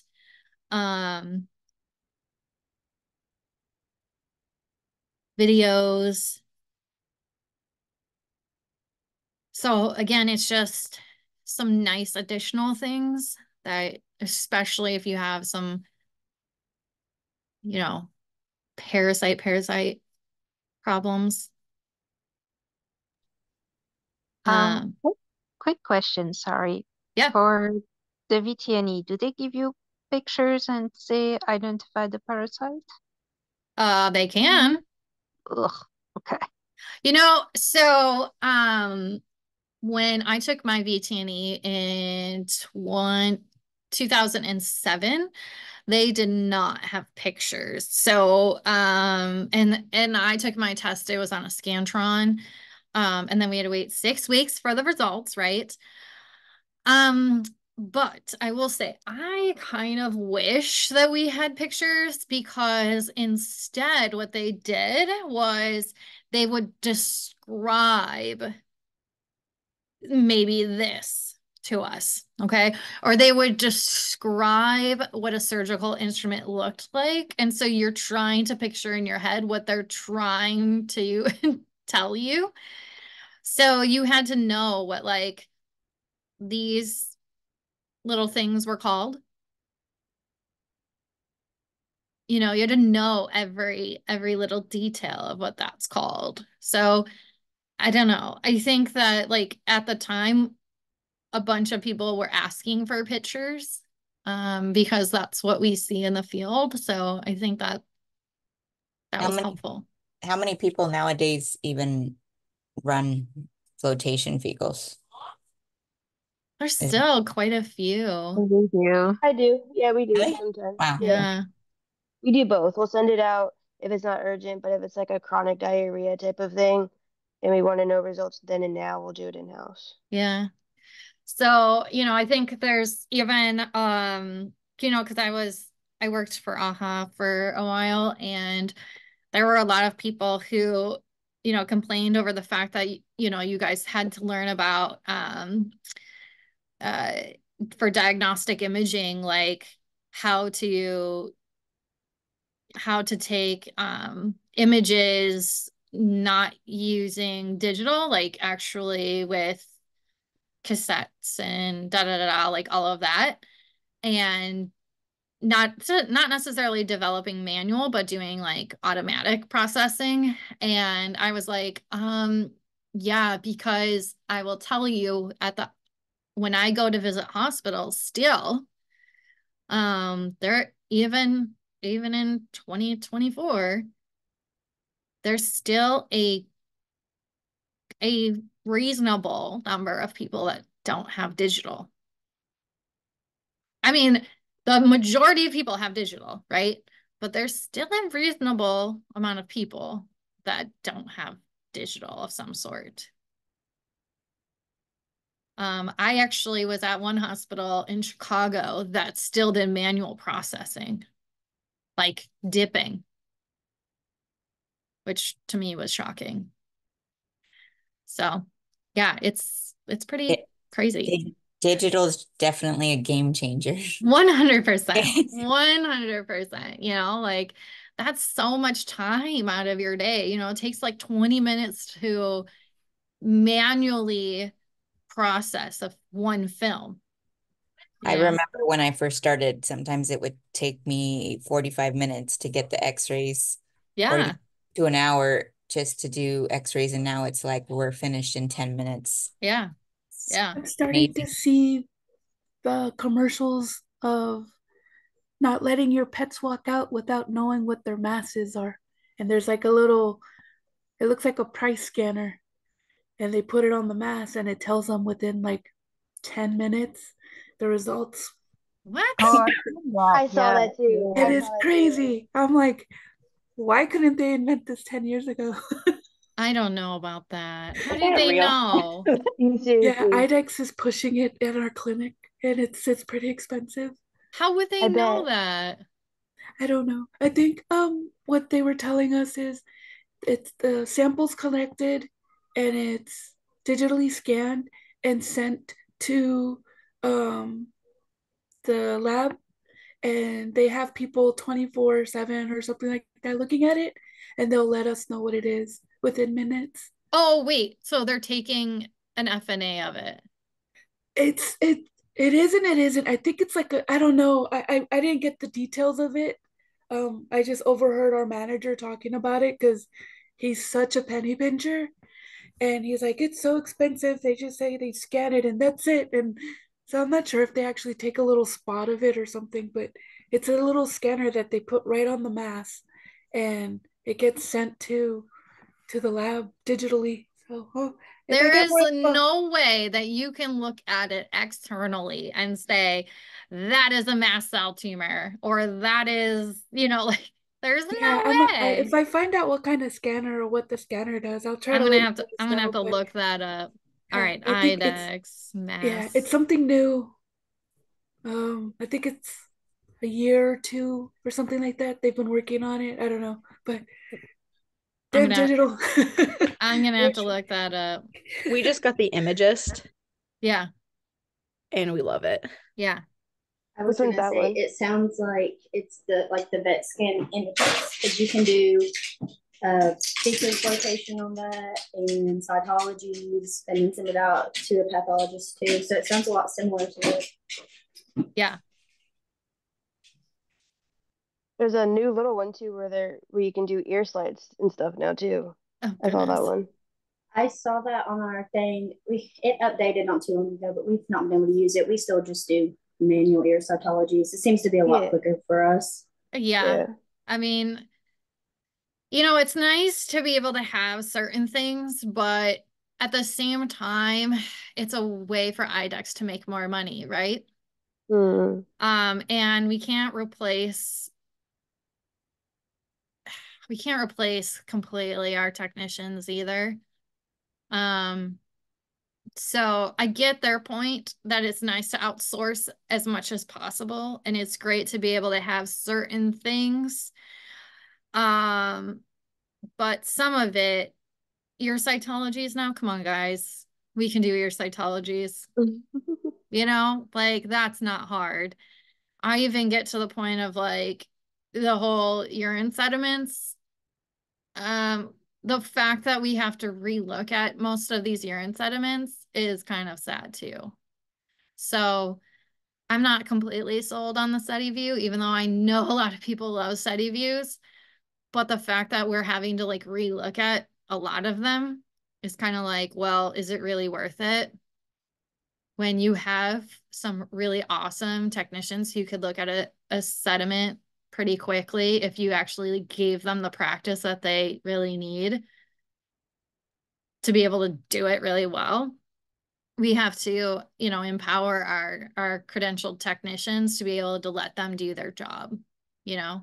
So I can understand if we want to outsource some of the stuff to IDEX or Antec or whatever, but like use your money wisely in your business. Do we need to outsource ear cytologies? Come on. So yeah. But everyone can manage their business the way they want, right? So here's like a good one, right? This egg was detected on a flotation for a feces for a 3-year-old barn cat. So how did the cat become infected with this parasite? Okay, so essentially you have to detect to yourselves, what is this parasite? Roundworm, right? Not a roundworm. Why is this not a roundworm? Is What? it a tapeworm? Why is it a tapeworm? Let me think about it. What made you? Sorry, my dog's being so rude. It's okay. I have rude animals.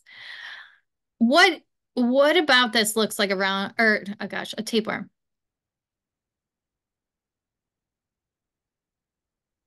I'll give you hints right here. You can see the stage of where it's at, which is probably the worm itself, or the stage of the egg, right?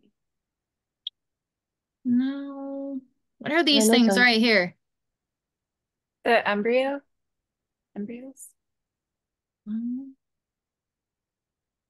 What are these things?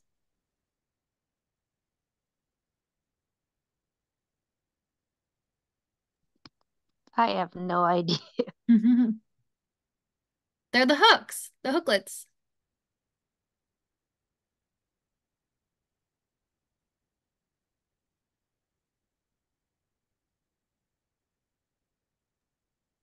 Do they always come as the same numbers? Like 3 or 4 of them? Yep. So you guys can see my document, right? Can you see my Word document? No? No. No. Okay. I was like, let's see. So if we have Diblydium caninum, which is another type of tapeworm, right? There are all these little ones in here, correct? They're all gonna have hooklets. Yeah, I'm used to seeing the tapeworm look like that. The other one it looked similar. It looked more similar to like a roundworm almost. I Yep. mean, So there's 3 different tapeworms for small animals, right? So that's Diblydium caninum. We have another one. Okay. And then we have another one that looks very similar to this. So these also are going to have hooklets in there. Okay. They have hooklets in there. So we have Tania is another one. And then we have another one. What's the other one called? We don't see this one quite as much, but Echinococcus.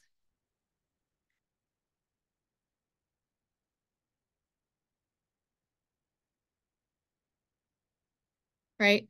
Echinococcus ends up getting those hyoid cysts. So you'll end up seeing like those cysts inside. It could be anywhere. It could be most of the time like around the liver, sometimes could be around the brain. So if you end up, searching on YouTube for hyoid cysts, you'll see some crazy things where they have to take out hyoid cysts.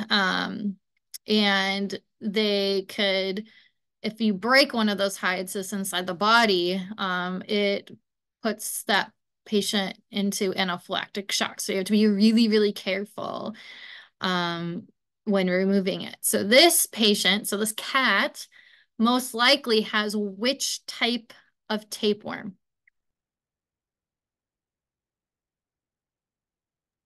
Is it the Tania? Good, Tania, right? So if we go back to this question here, okay, the Tania, how did that essentially, they're not asking, right? What ingested of the flea. good, yeah, it ingested the flea, right? So it's not that it was bitten by the flea or whatever, but it was ingested by the flea, right? Very good. All right. So a 5-month-old intact female barn cat, they're like all into the barn cats here, right? Has a cutaneous mass on the neck. Upon the exam, you notice an opening the mass. Has anyone ever seen this before? Yeah. Yes. I've Ew. seen it on a ferret. Really want to. Oh, gross. Okay, so the organism is removed with forceps. What parasite is this? Cuterebra. Cuterebra. Cuterebra. Good. Good. So the cuterebra is what? What is that? A larva? Fly larva? Good. Fly larva. Very good. They're so gross. So gross. Okay, so what would be anyone know what is our treatment for coccidiosis in cattle? The first one. Okay. I would say A and B. The A and B answer. Okay.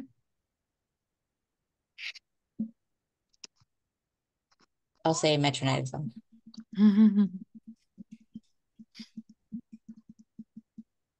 Why metronidazole?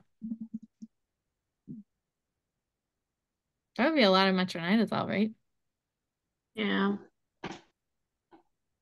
What does metronidazole treat?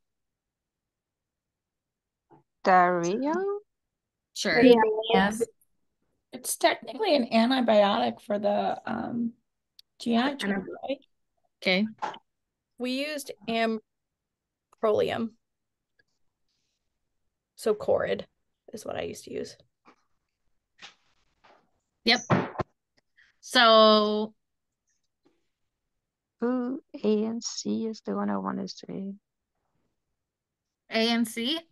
Yeah. But Okay. it's not an option, I so was gonna say, I'm like, so where's that option there? Okay. probably A then. Okay.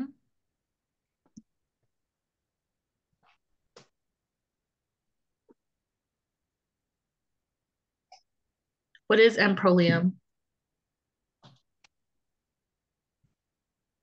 It's an antibiotic.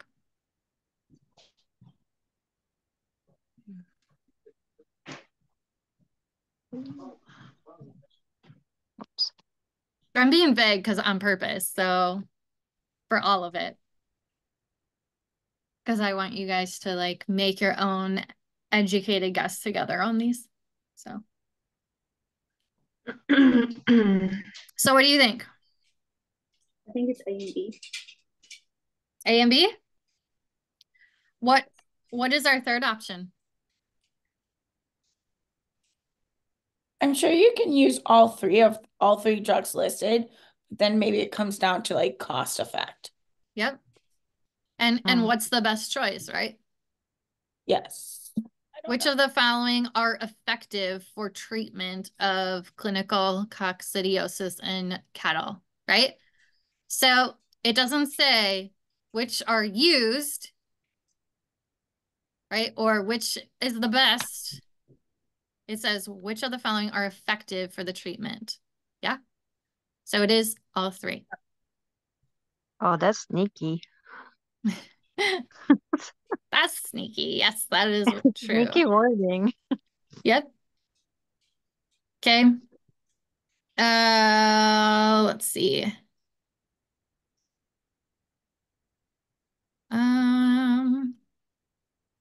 Let's look at this one.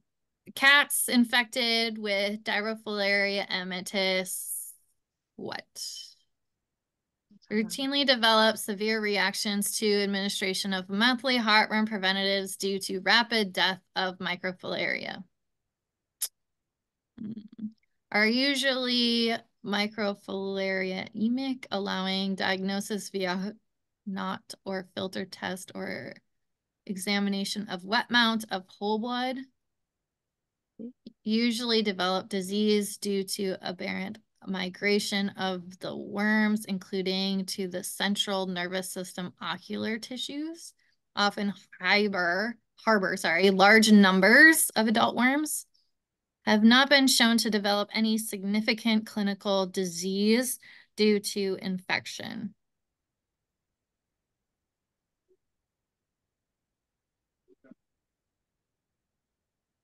The last one? No. I would say that it often harbors large number. Yeah, I'm going with second to last because it's more rare and it's really rare in cats to get that. So do they harbor large numbers of adult heartworm? No. I feel like it's option 3. From what I remember, it's very rare in cats, but treatment that you would do on a dog isn't as safe for cats. I think it can kill them. So we treat them with monthly preventative and the vasodilators to help start, I think, killing the adult fleas or killing the the babies. I can't remember the name of it. Microflaria, yeah. Yeah, the microflare. That's kind of what I remember. Every time we get a heartworm positive dog, they always be like, "Oh, it sucks for if a cat gets it because cats can't have this treatment. They could get really sick and it's contraindicated." Is kind of basically what they always say to us. Yeah. So that's what I'm kind of trying to find out what fits this question answer. I mean, I would say number two because they're not the correct host for heartworms, so they wouldn't develop fully, right? Hmm.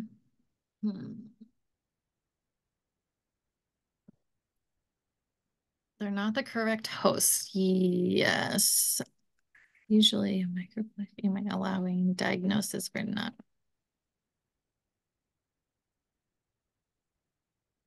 Like they wouldn't just come up on a regular antigen test, like a Oh, right. Okay. Yeah. Allowing diagnosis via not or filtered test. Examination of wet amount of whole blood.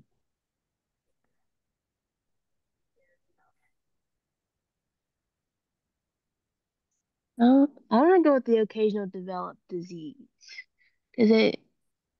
Because they say when the cat has it, it's usually too late when they start to show symptoms. Because cats don't really.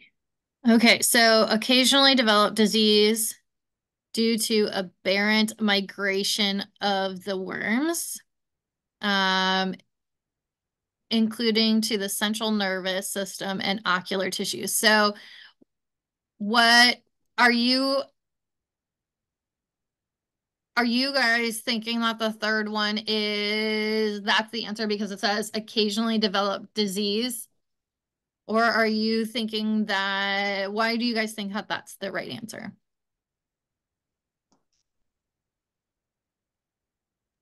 Because cats are not the definitive host, so it's not uncommon for parasites to quote unquote get lost. Okay, so read that answer. Except the words occasionally develop disease. What does that say? Aberrant migration. Okay. Migration of the words, including the central nervous system or ocular tissues. Do those worms travel to the central nervous system or ocular tissues in cats? Yes. Yeah. No. Really? I don't think it does. No, because they go from the bloodstream only. The bloodstream. Yeah. Oh. I don't like this question.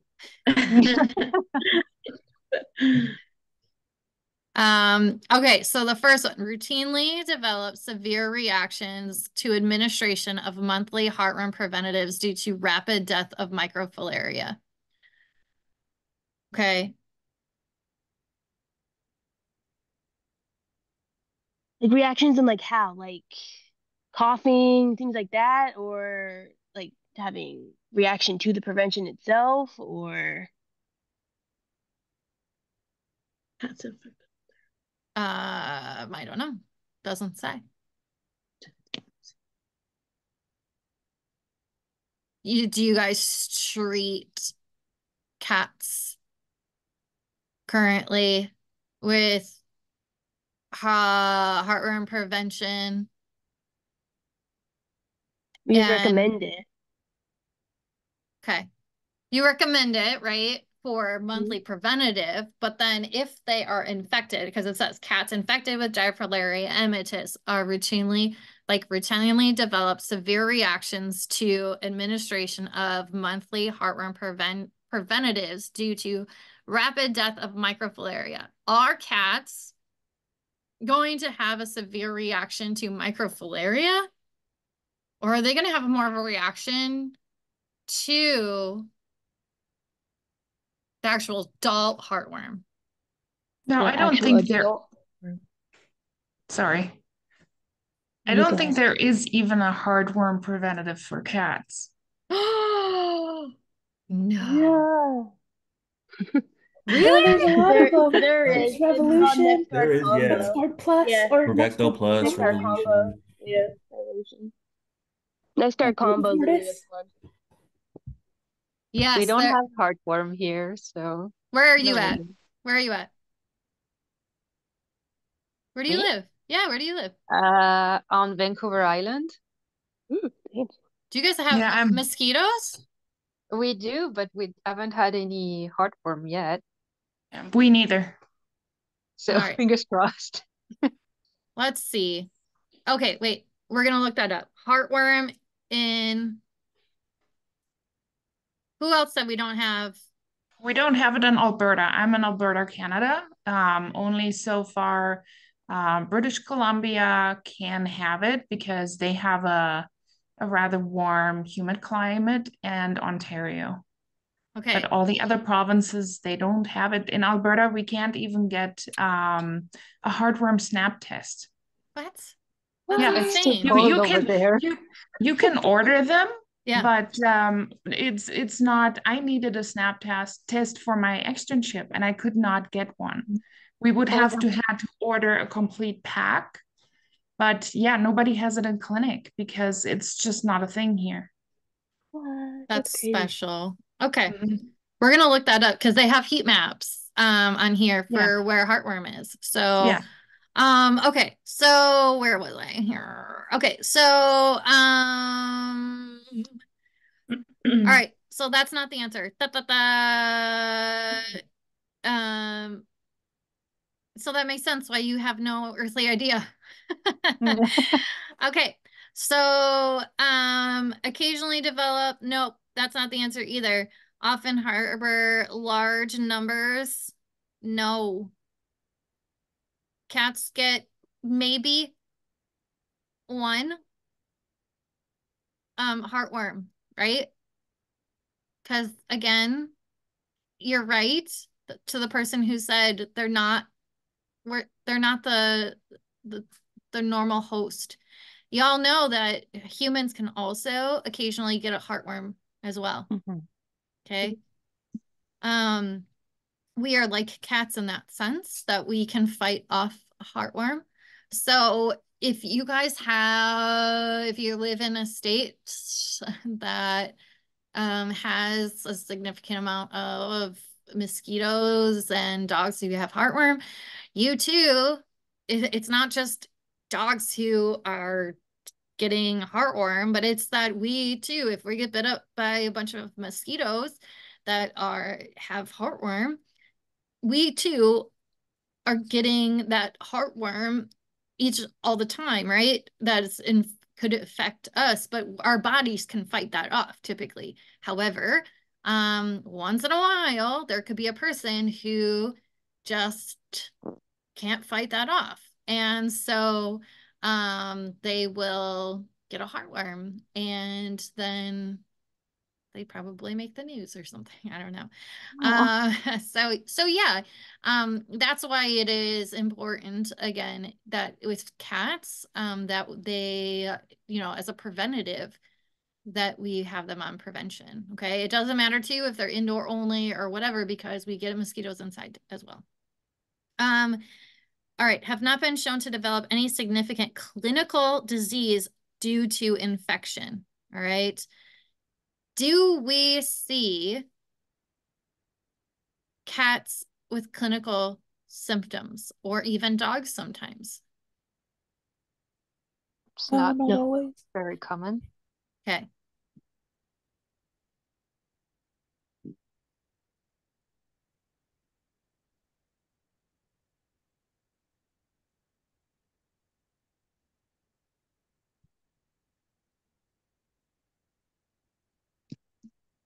So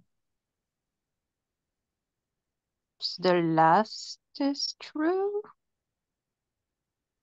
because you can't really, because they have so little heartworm in them, it's probably hard to see in a diagnosis test. yep. So we can do this is a tough one, right? So now, whoever said this one,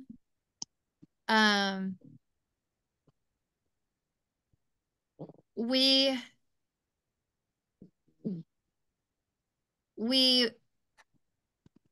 are still gonna see microfilaria, right? This is saying that we aren't gonna have microfilaria,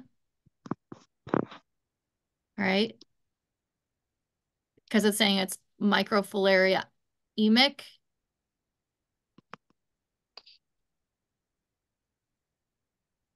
So that's like the opposite. Now, if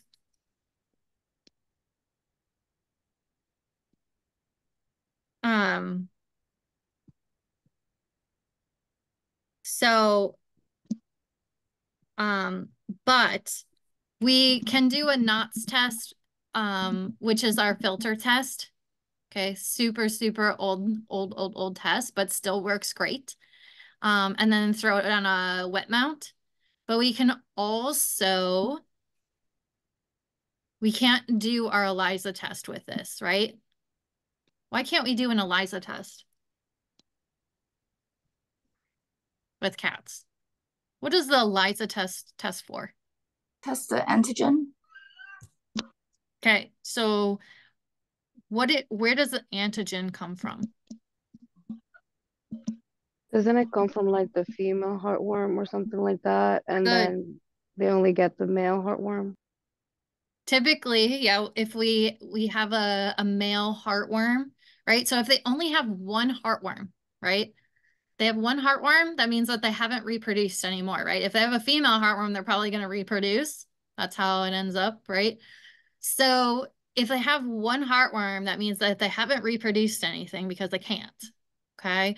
So if they have one male heartworm, they're not going to be able to do an antigen test or the ELISA test because they can't pick up that antigen. Okay. So what can we end up doing? What do you The guys knots test. like? We can do the knots test. Okay. But what else can we do? But An antibody test. an antibody test. Okay. Okay. Now, if we only have that male heartworm, what if we have a male heartworm? What are they able to reproduce at all? Male only? No. Okay. So what's microfilaria? The babies. offspring? The babies, right? Mm-hmm. So we are going to be microfilaria emic. Okay. So this is right. Huh? Okay. So again, we're down to which is the best answer here.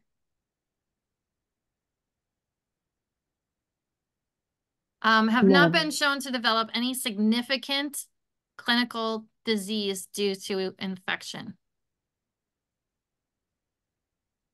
What is significant clinical disease due to infection? Well,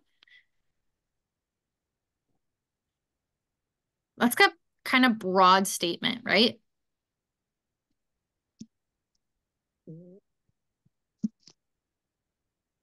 If I were to answer this, my best answer would be this.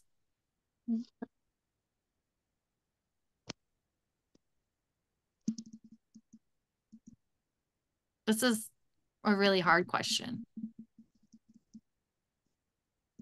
I originally had gone with the last one because like I've never really seen a cat show like the coughing or like the difficulty breathing, things like that, versus dogs. I have seen them do that, but not cats. So that's why I originally went for the last one. So we can have animals go into heart failure. We can have them throw a clot.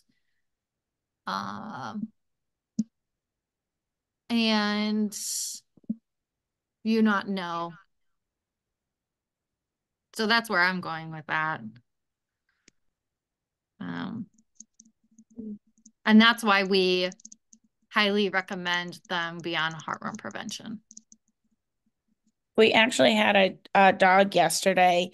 I'm in Ohio, and he was a 4-year-old male intact German Shepherd. And he came in for diarrhea and vomiting. So we, of course, and not up to date on vaccines. So we tested for parvo. He was negative for parvo.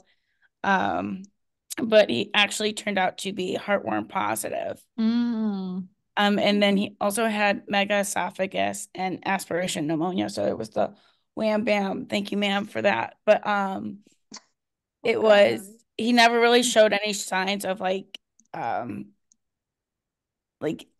if he would like for the heartworm positive, never like was in distress of like his breathing kind of thing. But something cool. Yeah. Switch to Canada.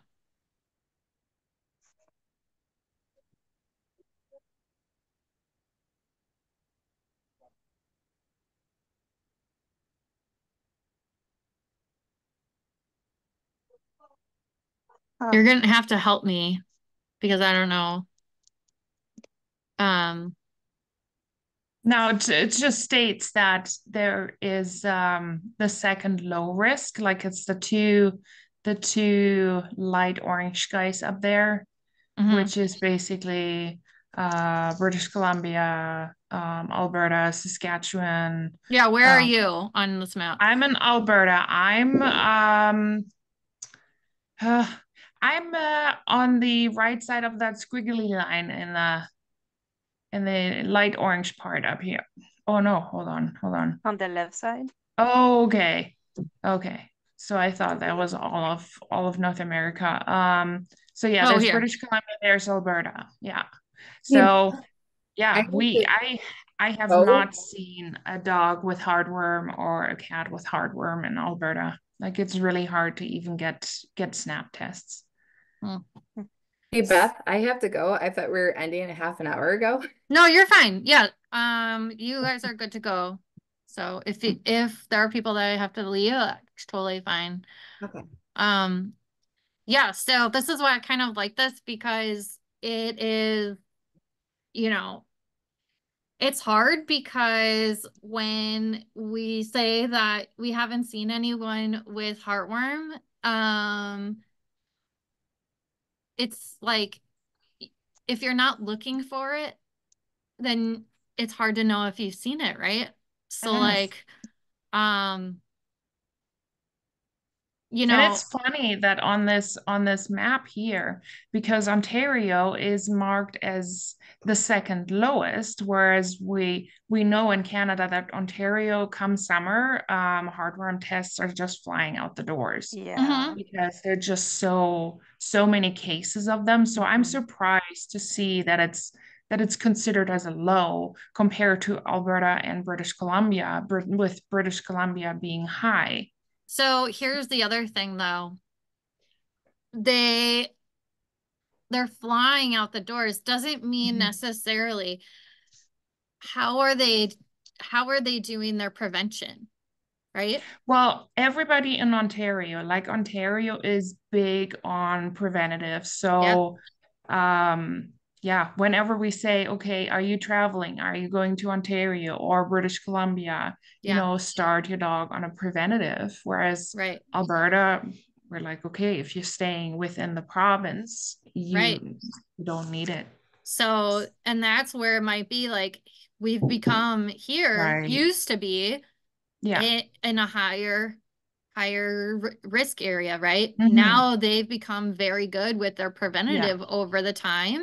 Where maybe some of these areas have become a little bit more complacent over the years, right? And so now it's like, oh goodness. And the world is changing as we know it. Like, we all know that we have things happening globally, that like the environment is changing. And our bugs are staying alive for longer and they're becoming what we know is almost even like super bugs, right? That like fleas are living year round, and ticks are living year round where they weren't like that before. Yeah.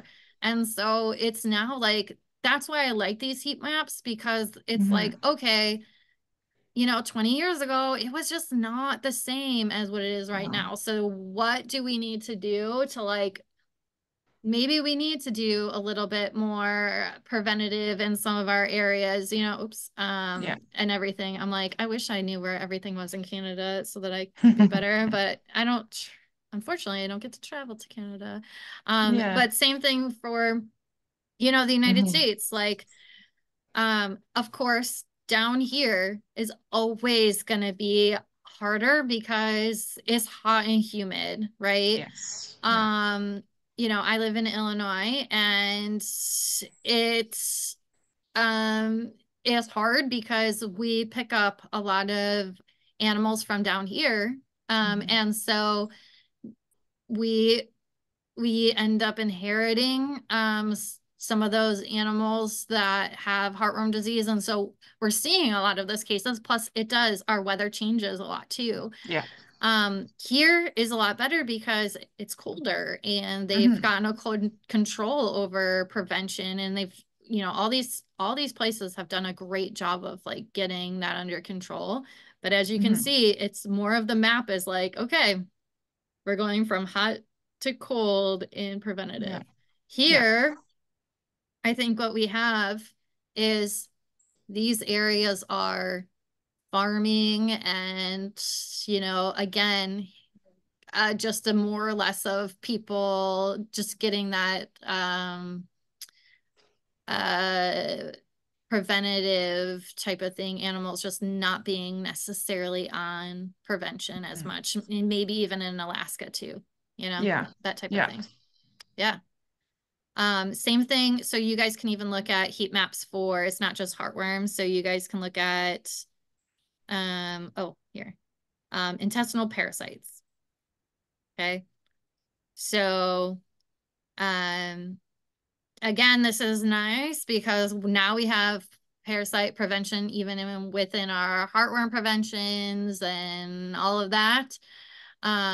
So, I'm in Illinois. It's like, how did this happen? We're like out of, but if we can get people on preventatives, for heartworm treatments, then that might be nice. Also, we have Chicago, and a lot of people live in, apartments or just their own spaces. Out here, it's a lot more rural, and so they're going to have a lot of those types of things. So I think that's where we have to look at it too. So, Canada. Oh, here you can also look at Giardia. Giardia is like, we have lots of that. Yeah. Yeah.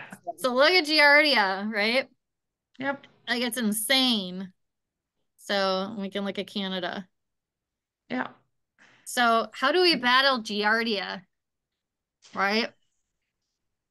Like, that's going to probably be, or should be, a huge focus for us. Because Giardia is no fun.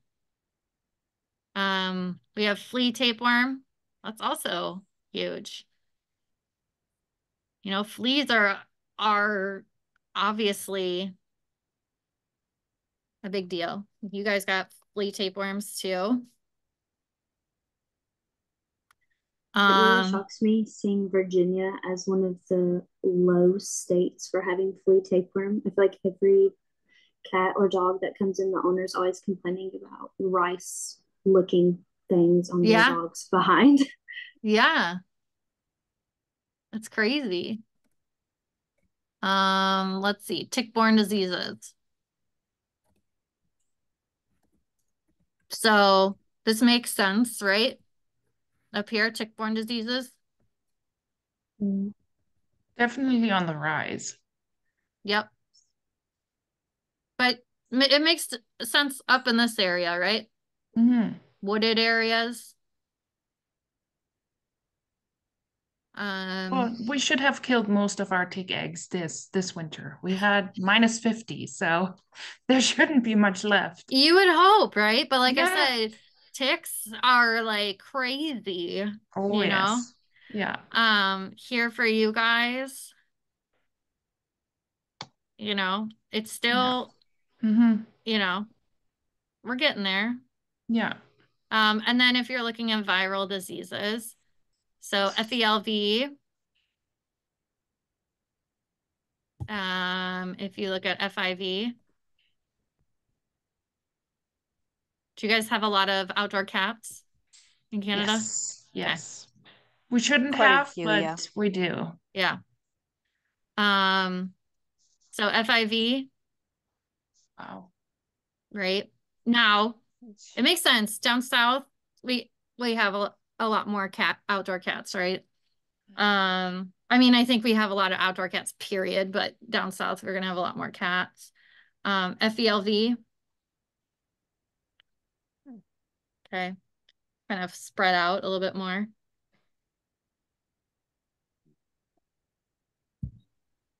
So, and then, but I like to is like here it can tell you, you know, that how much is being tested. Also, you can go to certain years. So if you want to go back, what did it look like 10 years ago compared to now? You know, that kind of thing. So I think this is kind of cool to just look at too, if you guys are interested. So what I like on here too is if you are going to your parasites. So they're all organized by each individual thing. So you can look at all cestodes if you want. You can look at all the coccidias. But say we're going to Chitotiella, you can see like what the life cycle looks like. You can see pictures of it, the stages of itself, what the disease looks like, the pre-patent period, you know, treatment for it, those types of things. Obviously the prevalence, so you can look at this side too. If you want to go to, so one really good one to know is, where is it?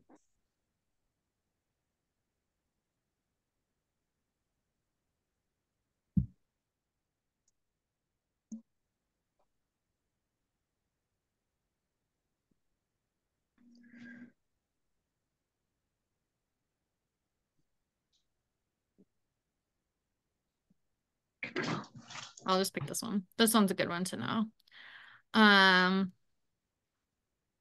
So again, just kind of going over the life cycle, you can see what everything looks like, obviously.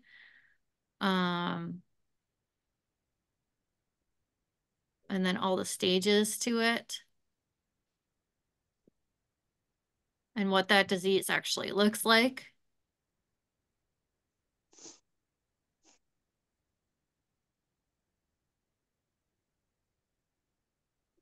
And the pre-patent period and the treatments for it, of course. Now, granted, you know, for the VTNE, you're not going to necessarily need to know, okay, it needs to be on Panazaril at 10 milligrams per kg, you know, that type of thing. But the really important thing to know is, you know, like who it affects. Is there an intermediate host, or who's essentially the host to it? What is it affecting? Like, is it affecting a red blood cell? Is it a red blood cell parasite? Is it does it go to a different, can it migrate? You know, those types of things. Where is this animal going to get it? Is it something like a cestode or a nematode or that type of thing? So kind of the general things about that parasite. Can you identify that parasite based on a picture like we talked about? That type of stuff. All right. So definitely take a look at those things. Like I said, we're going to go over next week animal care and nursing. So it's going to be on like nutrition and behavior things, and we can still go over some parasite stuff if you'd like next week too, if you guys have questions on what you guys are learning as well. We'll go over some arterial blood gases and that procedure next week, and then I'll also go over urinary casts next week too. I'll have a note as well so that you guys get that since we didn't get to it today. But yeah, let me know if you guys have any questions for me throughout the week. But yeah, thanks for spending extra time with me this week. Thank you. Thank you. Thank you so much. Thank you. Have a good day. Yeah. Thank you. Yeah, of course. Do you know when the syllabus will be updated? Yes, I'm gonna get that done right now and I'll repost it. Okay, thank you. Yeah, of course. I had a couple questions about scheduling. Yes. So I had taken a break over the holidays just because I had a bunch of Christmas commissions and stuff from the class. And it was just hard to keep up with everything.